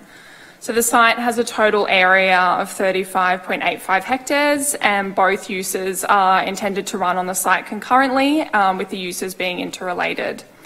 So notification of the application was undertaken and a total of 7 objections were received. We have had 2 objections which have subsequently been withdrawn following successful mediation between all parties. So officers recommend that Council resolve to approve the planning application number 719837 and issue a notice of decision to grant the planning permit subject to conditions. Thank you, Ms Higgins. If my colleagues don't mind, I might start the ball rolling. I do have a few questions. I'll ask each of my questions and let you respond to each of them in turn. My first question is that I note in the report that the EPA granted, quote, exemption from works approval for the proposed use subject to odour emission monitoring results. Can you clarify what that latter part actually means? Yeah, certainly. So the works approval sits outside of the planning permit process. So really the works approval included multiple conditions, one of those being that following the approval, within 3 months of the works commencing, they submit to the EPA a report which includes odour and noise emissions monitoring results. So that demonstrates then to the EPA that they comply with the State Environment Protection Policy. So I would also probably just note as well that the application was subsequently also referred directly to the EPA. So we did that under Section 52 notice provisions within the Planning and Environment Act. They also didn't have any objections to the proposal, and they've included some conditions on the permit, which are conditions 27 and 28. So the applicant automatically has to submit those results to the EPA after 3 months? That's correct. And will we be notified of those results? No, so that sits outside of the planning permit. Okay. All right, thank you. I note within the report that you indicate, and you comment on it this evening, that there were a number of objectors. 2 objections had been removed as a result of the fact that they had visited a similar operation that's by the current applicant. Can you just provide a little bit more detail as to how that visit removed some of the concerns of those 2 objectors? Certainly. So both objectors visited the applicant's Laverton site, which is significantly larger than what is proposed in Epping. It's about double the size. So one of the objectors was particularly concerned with the odour emissions, and following their site visit, they were satisfied. They stood next to the machinery on the site, and they were satisfied that the smell that they smelled then would not be able to be travelling from the site in Epping to their factory, which is only in Greystone Court, which is where this site is off. Dust emissions at the Laverton site were also demonstrated to be very low. The areas were all fully sealed, which was another positive note that one of the objectors included. It's also similar to what is being proposed with this application, so they'll be sealing the entry and exit points from the site and the area on which this use is to occur. The site was noted to be very clean. This is the site at Laverton. They noted there was no dust, and the second objector who visited witnessed the loading of the trucks, and they noted that the operation was all undercover, it was very quick, and the machinery they could barely even hear when it was in operation. Okay, thank you for that. I still do have a few more questions. So how will we continue to monitor noise, dust, any emissions and environmental compliance? And I know you'll probably say that that's not only council but equally the EPA has responsibility in that area, but can you just talk a little bit more about that? Yeah, of course. So we continue to ensure compliance with permit conditions via any complaints that may be received, so that's managed through the planning enforcement. We'll also involve the EPA should any breaches of compliance be identified via Council's Industrial Compliance Program, so which monitors all industrial uses within the municipality. Thank you. My final question or questions are that, again, we received correspondence today from Contour Planning on behalf of the applicant, and they have specifically requested review of a number or removal of a number of the conditions that are being recommended this evening. Condition 1G, 3 parts there, to do with staff bike parking, office area must achieve minimum 30%, and certain requirements in relation to lighting, insulation and glazing. Could you please comment on the officer response in relation to the items mentioned in the correspondence? So these conditions relate to environmentally sustainable design requirements, which Council has a local policy which reinforces this to be met for all types of development, and they are considered to be entirely appropriate for the scale and the type of this development as determined by our environmentally sustainable design officer. So yes, you're right, the conditions reinforce meeting the National Construction Code, which is essentially building regulation standards, and requires daylight provision to internal areas. And it's noted that from their concerns raised, that it's due to them not being able to meet this because they are repurposed buildings, but it is felt by council officers that this can easily be met. In addition, the requirement for bicycle parking provisions, these are relatively minor. It's really just a bicycle hoop that's required to be put somewhere on site for parking, which could be just at the entry point to the site, as it was noted that, you know, there might be,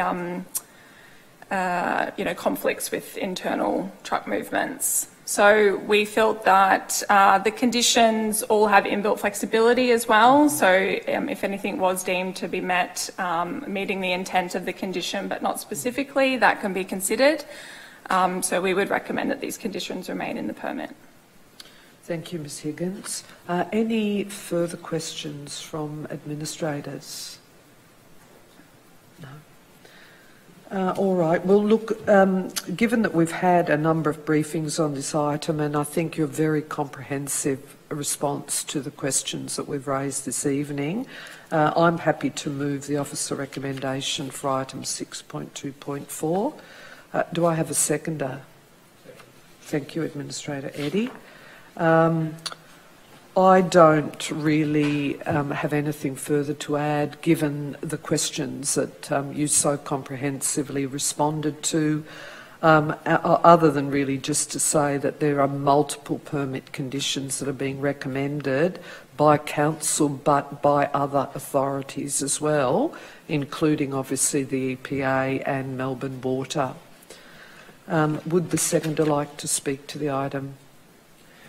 Thank you, Chair, but no thank you, Chair. On that note, I'll put the item to a vote. All those in favour? The motion is carried. Thank you, Ms Higgins.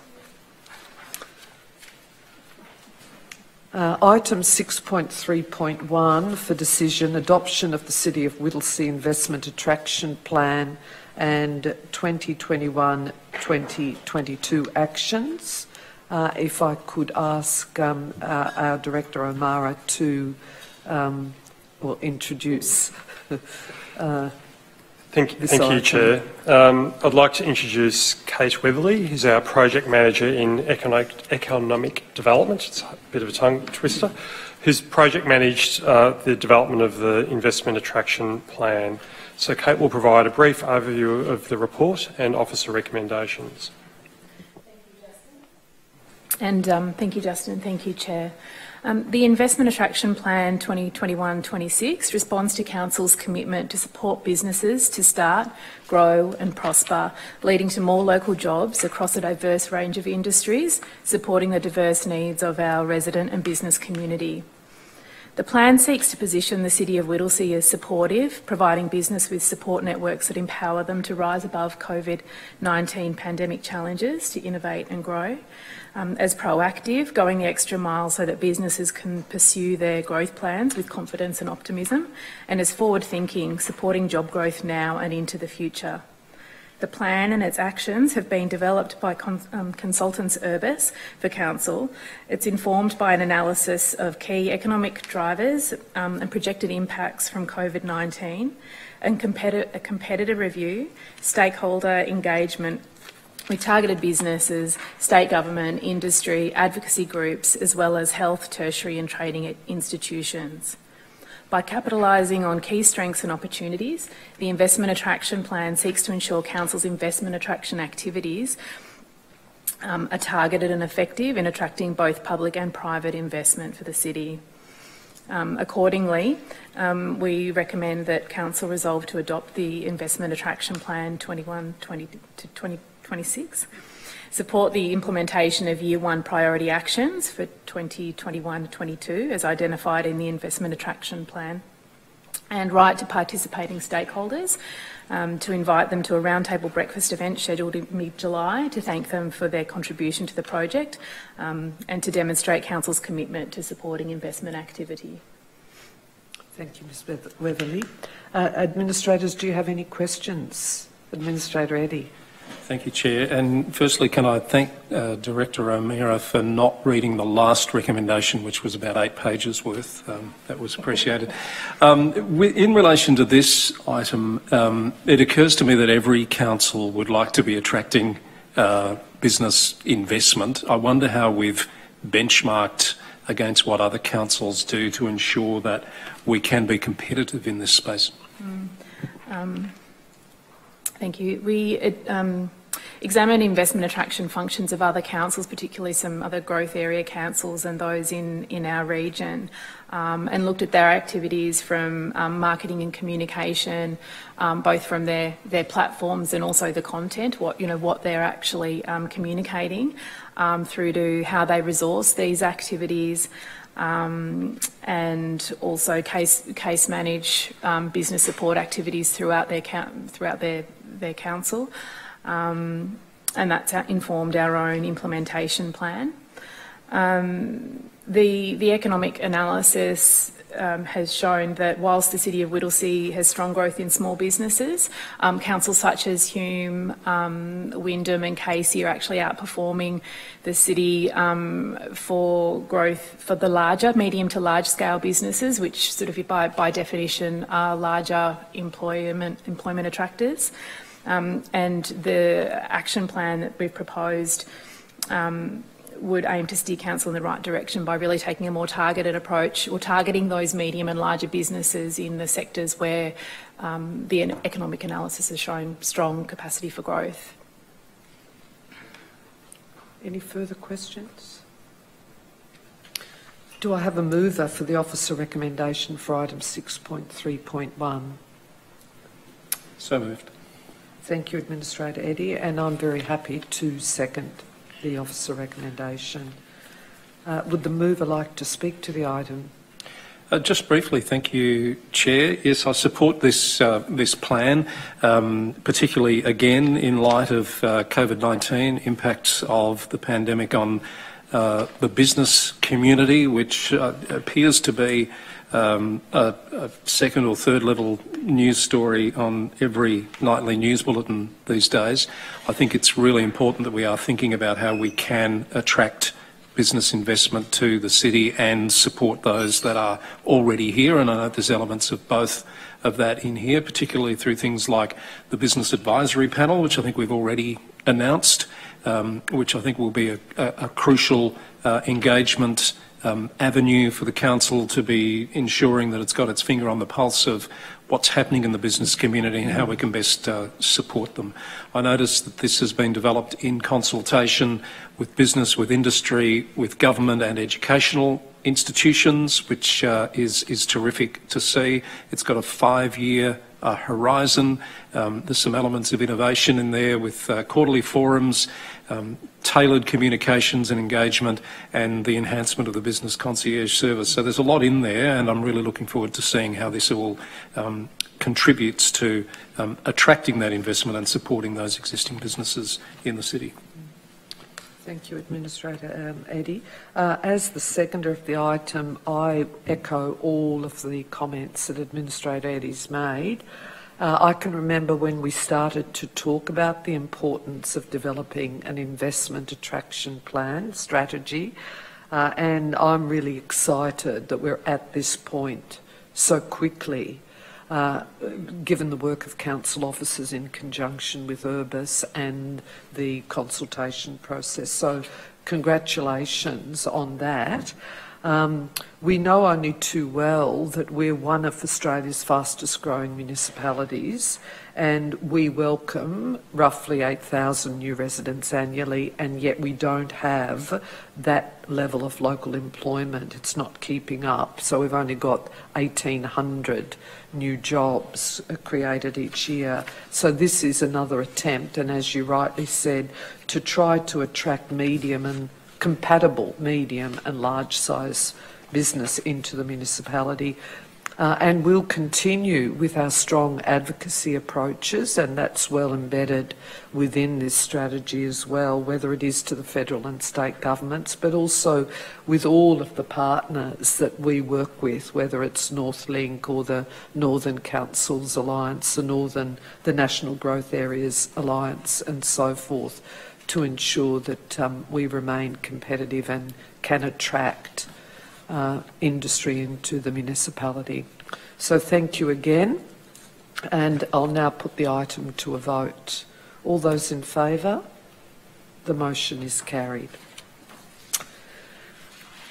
Thank you. Item 6.4.1 for decision, Cooper Street West Resource Recovery Hub, proposals to lease community engagement outcome.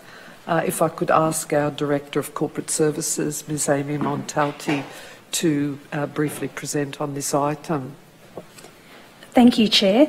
This report is asking Council to enter into leases at its properties on 480 Cooper Street and 335 to 355 O'Hearns Road in Epping, which is within the site we know as the Cooper Street Waste and Resource Recovery Hub, which is a state of significance, I apologise. So at its meeting on the 4th of May, it was proposed to enter into leases at this site with operators and also go out to community consultation. So this report is asking Council to enter into those leases, resolve to enter into those leases after that consultation.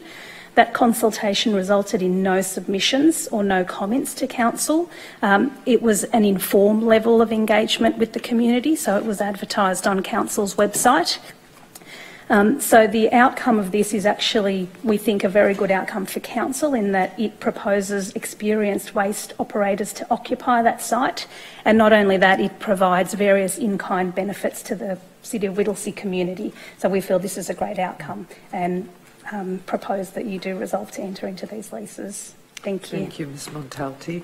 Administrators, do you have any questions in relation to this item?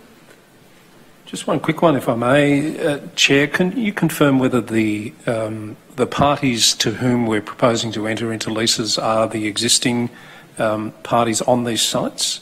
On one of the sites, yes. At the 480 Cooper Street site, no. Currently it's occupied by Suez, and Repurpose It is proposed to be the new lessor at that site. Okay, thank you. Thank you. Any further questions? I'm happy to move the officer recommendation for item 6.4.1. Do I have a seconder? Thank you, Administrator Eddy. I just wanted to make a couple of points because you've already done a very good summary of where we're at. This really just simply completes the process that was commenced on the 4th of May 2021 when Council resolved to commence the process to enter into the leases, and we've had to go through a statutory process. And I note in the report that we got no feedback in relation to the public advertisement of our intention to enter into the leases. And the only other comment I would make is, having visited the site, it is such an important waste and resource recovery hub, and it's very exciting in relation to the future. So thank you, Ms Montalti. And would the seconder like to speak to the item? No, thank you, Chair. On that note, I'll put the item to a vote. All those in favour?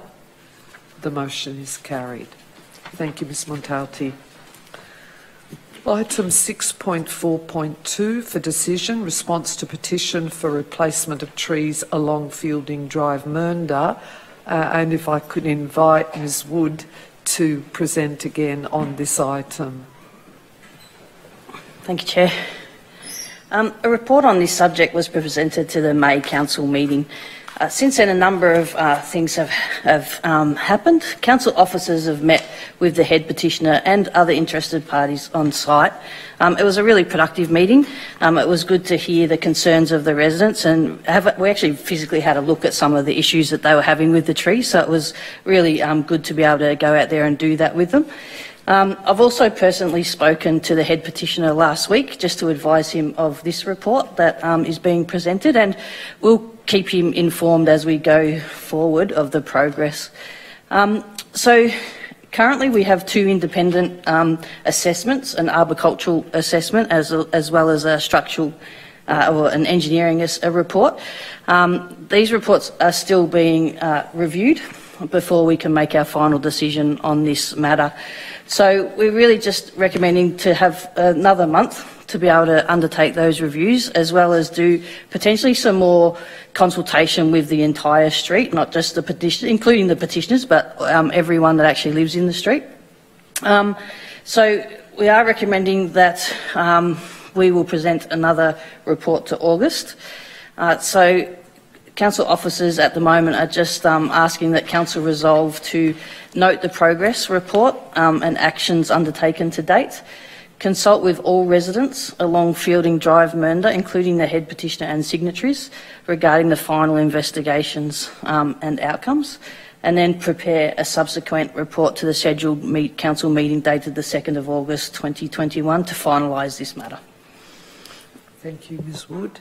Administrators, do you have any questions relating to this item? No? Given there's no questions, I'm happy to move the officer recommendation for item 6.4.2. And do I have a seconder? Yes, Chair. Thank you, Administrator Duncan. All I really wanted to note is to probably reiterate what you've already said, Ms Wood, that we've considered this matter a number of times, once in relation to the initial petition and then at last council meeting. I've got no problem at all for the further time. I just think the critical issues about the appropriate consultation with the residents or affected residents in Fielding Drive, and you've indicated within the report that there's obviously a couple of options, which is to either remove and replace the existing street trees or increase the maintenance regime. So I look forward to finally considering this item at the next council meeting. Would the seconder of the item like to speak to it? Just to concur with your thoughts, that it would be good to finally put this to bed. Thank you, Chair. Administrator Duncan. So I'll put the item to a vote. All those in favour? The motion is carried. Thank you. Item 6.5.1 for noting unconfirmed minutes of Audit and Risk Committee meeting.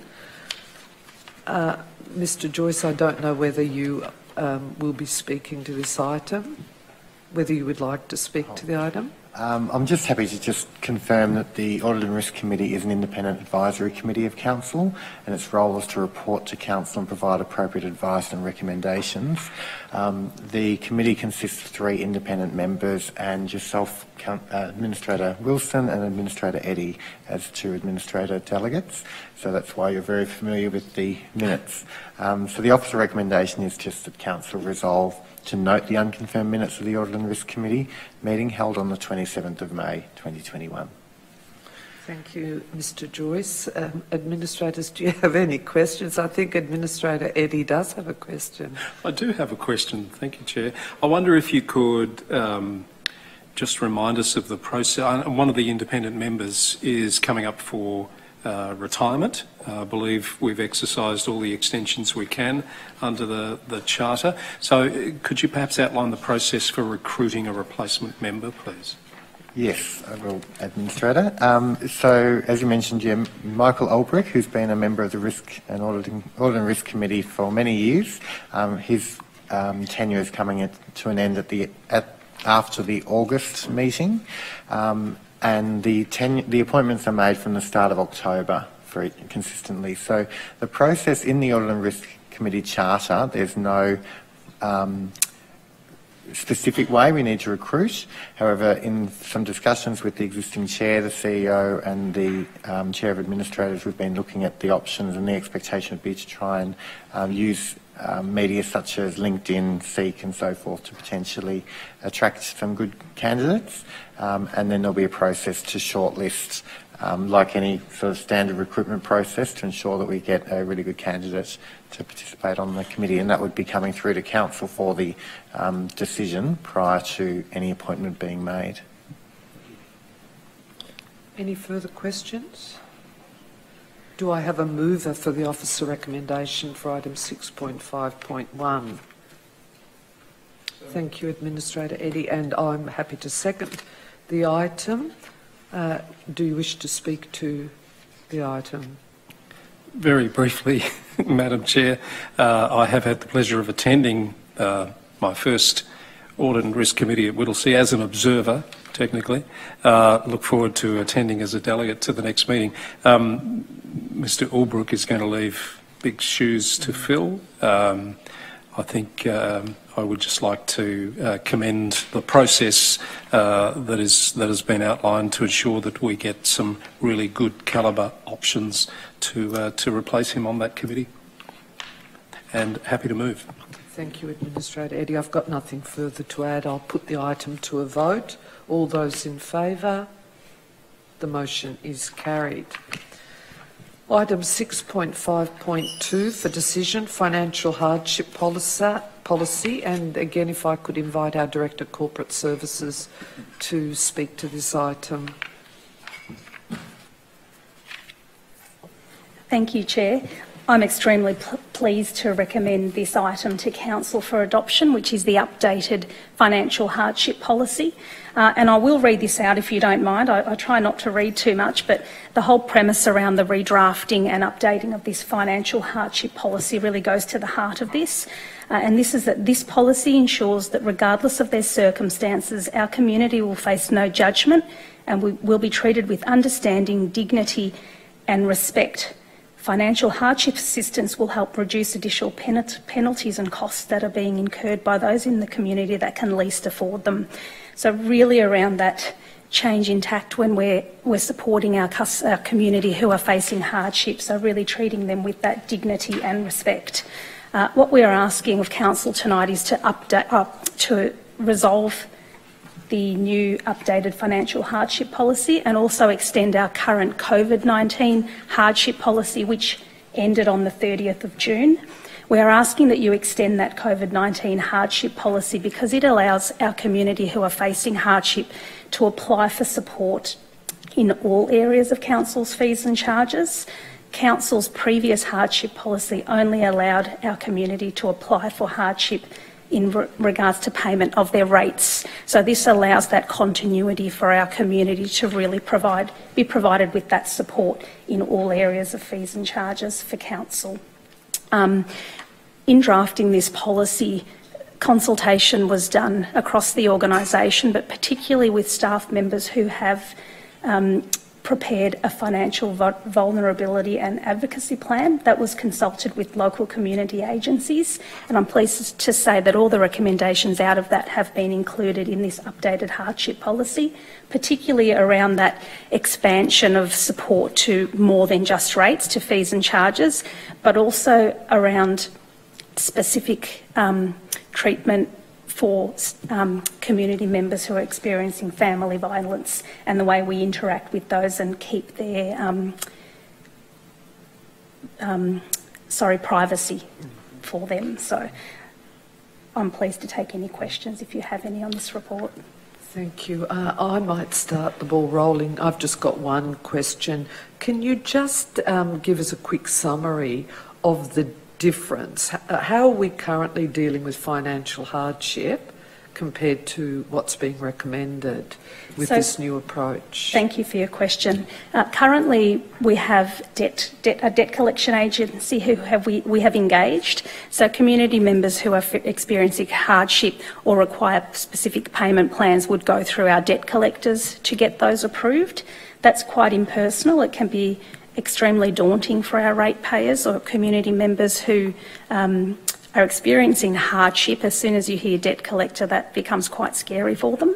What we're proposing is to have a hardship support officer to really support our community through that process, provide a real personalised service, and also ensure that the application process is commensurate with the ask. So if a community member is asking for a 1-month deferral of their rates, we imagine that we should be able to do that with little to no paperwork and be able to approve that very quickly. Whereas if someone's asking for a larger deferral, we will potentially have to ask for some more personal information, but we really want to make that commensurate with the ask, as well as having that touch point internally immediately so that we internally have a good idea of who those people are that are experiencing hardship, and we can be on the front foot when we're supporting them, and also have the opportunity to refer them to other community agencies that can provide further support.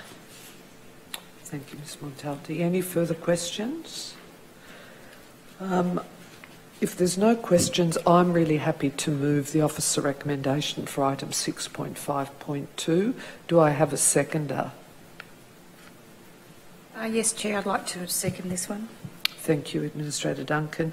I'm really proud to be moving this particular item because I can just see from the summary that you gave, this is just a fundamental difference in our approach and the provisions that we provide, and such a critical change. So what you described is almost straight away in the previous approach, we went to debt collection, whereas the approach with the new policy is something totally different. So for me, the fundamental changes are that we've broadened the scope of the policy to include not just rates, but fees and charges, and we're really looking to ease the pressure on residents' ratepayers. The fact that we employ a trained hardship support officer to oversee the applications from start to finish in a much more sensitive way, no disrespect, but then can be provided by going straight to a debt collection agency. And I really think that I know for a fact from the briefings that we've had on this item that you did quite a lot of benchmarking in relation to best practice, not just within local government, but also external, and you've modified the policy on the basis of best practice. I indicated previously that what I also really love about this new policy is that it's plain English. It's an approach, as you have described, which is totally non-judgmental. It seeks to avoid any stigma, and you indicated also just even in things such as privacy, and it avoids, hopefully, by and large, the use of debt collection agencies. So I'm very excited about the new financial hardship policy and really congratulate yourself, Ms Montalti, and council officers for the work that's been put into it. And on just a secondary note, could I also perhaps promote the fact that I was at the launch and I helped to launch the new financial wellbeing booklet that's been developed by Whittlesea Community Connections in conjunction with Council last Friday, and that's another key resource that will be available to resident ratepayers, anyone having trouble, whether it's paying their bills or experiencing financial stress, and it provides a huge amount of information on costs related to housing, utilities and education, and it also lists support services available, and that will be on Council's website as well as Whittlesea Community Connections website, as well as beyond. So the two, beautiful timing, which are really about supporting our residents, ratepayers. So thank you again for the efforts that you've put into the development of the new policy. Ms Duncan, would you like to speak to this item? Yes, please, Chair. Thank you, Ms Montalti. I think you summed it up perfectly in your opening statements around the circumstances that the community won't be faced with any judgment. I think when you are experiencing financial difficulty, it's quite distressing, it's embarrassing, and it can be delicate and difficult. And so I think this new approach to hardship in the community is something to commend yourself and council officers on. I think it's very, very good. Thank you, Ms Duncan. I'll now put the item to a vote. All those in favour? The motion is carried unanimously. Thank you. I note that there's no notices of motion. Administrators, are there any items of urgent business? No items of urgent business. Item 10.1 for noting are the reports of council representatives and the CEO update. Could I invite Administrator Peter Duncan to provide an update to council and members of the public? Thank you, Chair. Just two items I really wanted to note was I attended the Community Grants Online celebration, which was fantastic. So well done to council officers and everybody involved in putting that event together. It was quite good fun. And also the reconciliation group meeting, Whittlesea Reconciliation Group meeting was held again. So attended that, and it was very productive and well worthwhile, as it always is, I must say. And I think we're really starting to get some traction there and mutual understanding and outcomes. Thank you, Administrator Duncan. Any questions of Administrator Duncan? No? Thank you. I'll now ask Administrator Eddy to provide a report on any of his activities.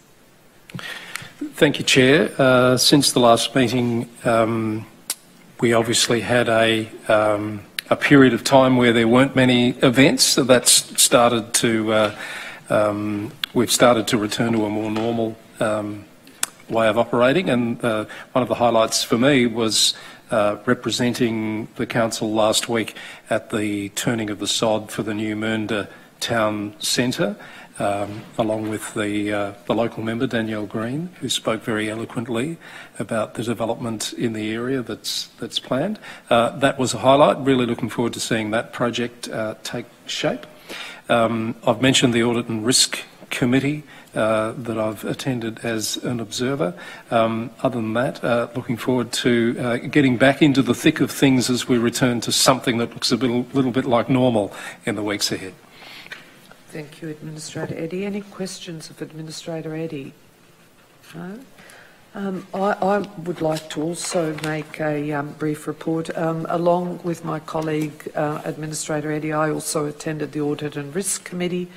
Over the last month, I've participated with the Interface Council Group, also had a board meeting of Whittlesea Community Connections, participated with the Northern Councils Alliance, and also as chair of the Yarra Plenty Regional Library Board, we had a board meeting during the last month.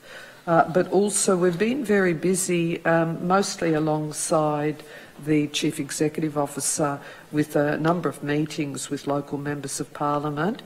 We had a joint meeting with Colin Brooks MP, Bronwyn Halfpenny MP and Danielle Green MP in relation to the investment attraction strategy. We had a meeting with Tanya Maxwell MP regarding the inquiry into homelessness in Victoria. And then we had a meeting with Cindy McLeish MP in relation to regional tourism arrangements. I also participated in the COVID-19 Community Recovery Fund budgeting group, which we resolved on that particular item earlier this evening, which was most informative. We had a meeting with Hope Street Youth in relation to the First Response Youth Service, a meeting with Danielle Green MP alongside representatives from the City of Nillumbik. We participated, all administrators participated with the community yarn alongside the CEO and other council officers. And as I indicated earlier, I participated in the launch of the financial wellbeing booklet with Whittlesea Community Connections last Friday. And I'm happy to respond to any questions that my colleagues might have of me. No? Could I then invite the CEO to provide an update to Council and members of the public? Thank you, Chair. June was another big month for our community and Council as we both supported each other through another period of COVID disruption. I'd just like to thank our staff who undertook 7,500 face-to-face visits to businesses in our all throughout our shopping precincts in particular. And also thank you to our partners at the Department of Health, Victoria Police and WorkSafe for supporting us through that. It's a significant effort on top of people's normal workloads. And also thank you to the officers that also were redeployed into COVID cleansing all through a number of throughout the municipality during that time too.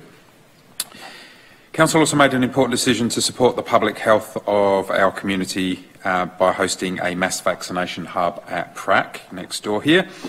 The site's now operated by Northern Health after first being managed by DPV Health and is currently operating 7 days a week. And we thank them for the work that they're doing and reached their 50,000th vaccine last week at that centre, which is quite an effort on behalf of our community. Our highly anticipated $25 million redevelopment of the Mill Park Leisure Centre is complete, with the aquatics area opening last Friday. It's pleasing to see that memberships have now passed 2,500 and more than 1,800 learn to swim enrolments have already been achieved. We are planning a community opening day next month, and that will be advertised quite widely very soon. In addition to NAIDOC Week, which the Chair has already touched on, this week is also Youth Week. So a number of activities are underway as part of that week. Our youth team is holding a tree planting tomorrow, and on Wednesday there's a screening of the movie Cruella at the Village Cinema, and there's still a couple of seats left for that if the people are interested. It's good to see community events coming back to life. This coming Saturday, the Church Street Whittlesea will be the focus of our Winter Weekend series, and there's activities, crafts, face painting and live music from 10 a.m. And the Farmers Market is also back again on the 17th of July at the Council offices here. And finally, I touched on this briefly earlier on. I'd like to thank three of our staff in particular, Neville Kurth, who's been deployed off to the Yarra Ranges to assist the Council there in a crisis team capacity. Also to Rochelle Mail and Spiros Kinegopoulos. They've spent 2 weeks now down assisting Latrobe City Council in the really affected area of Traralgon. They're both environmental health officers and they've been out in the field working with local emergency services and staff to help them with their recovery. Thank you, Chair. Thank you, CEO. Any questions to Mr Lloyd? Yes, Chair. Just with regard to the vaccination centre at Prac, how long will that be established there? And is it drive-in, walk-up, or do you have to book, or both?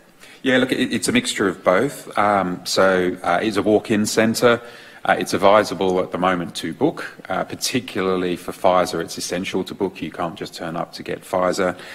It's fair to say that the centre is scaling back for a month or two to be able to cope with the downturn in the number of available vaccines, but it's expected that by about September, as more vaccines arrive in Australia, we'll see a real further drive at that centre too. It's likely the centre will operate as a vaccine centre to at least the end of the calendar year, but that's all depending on the availability and the take-up of the vaccine. Any further questions?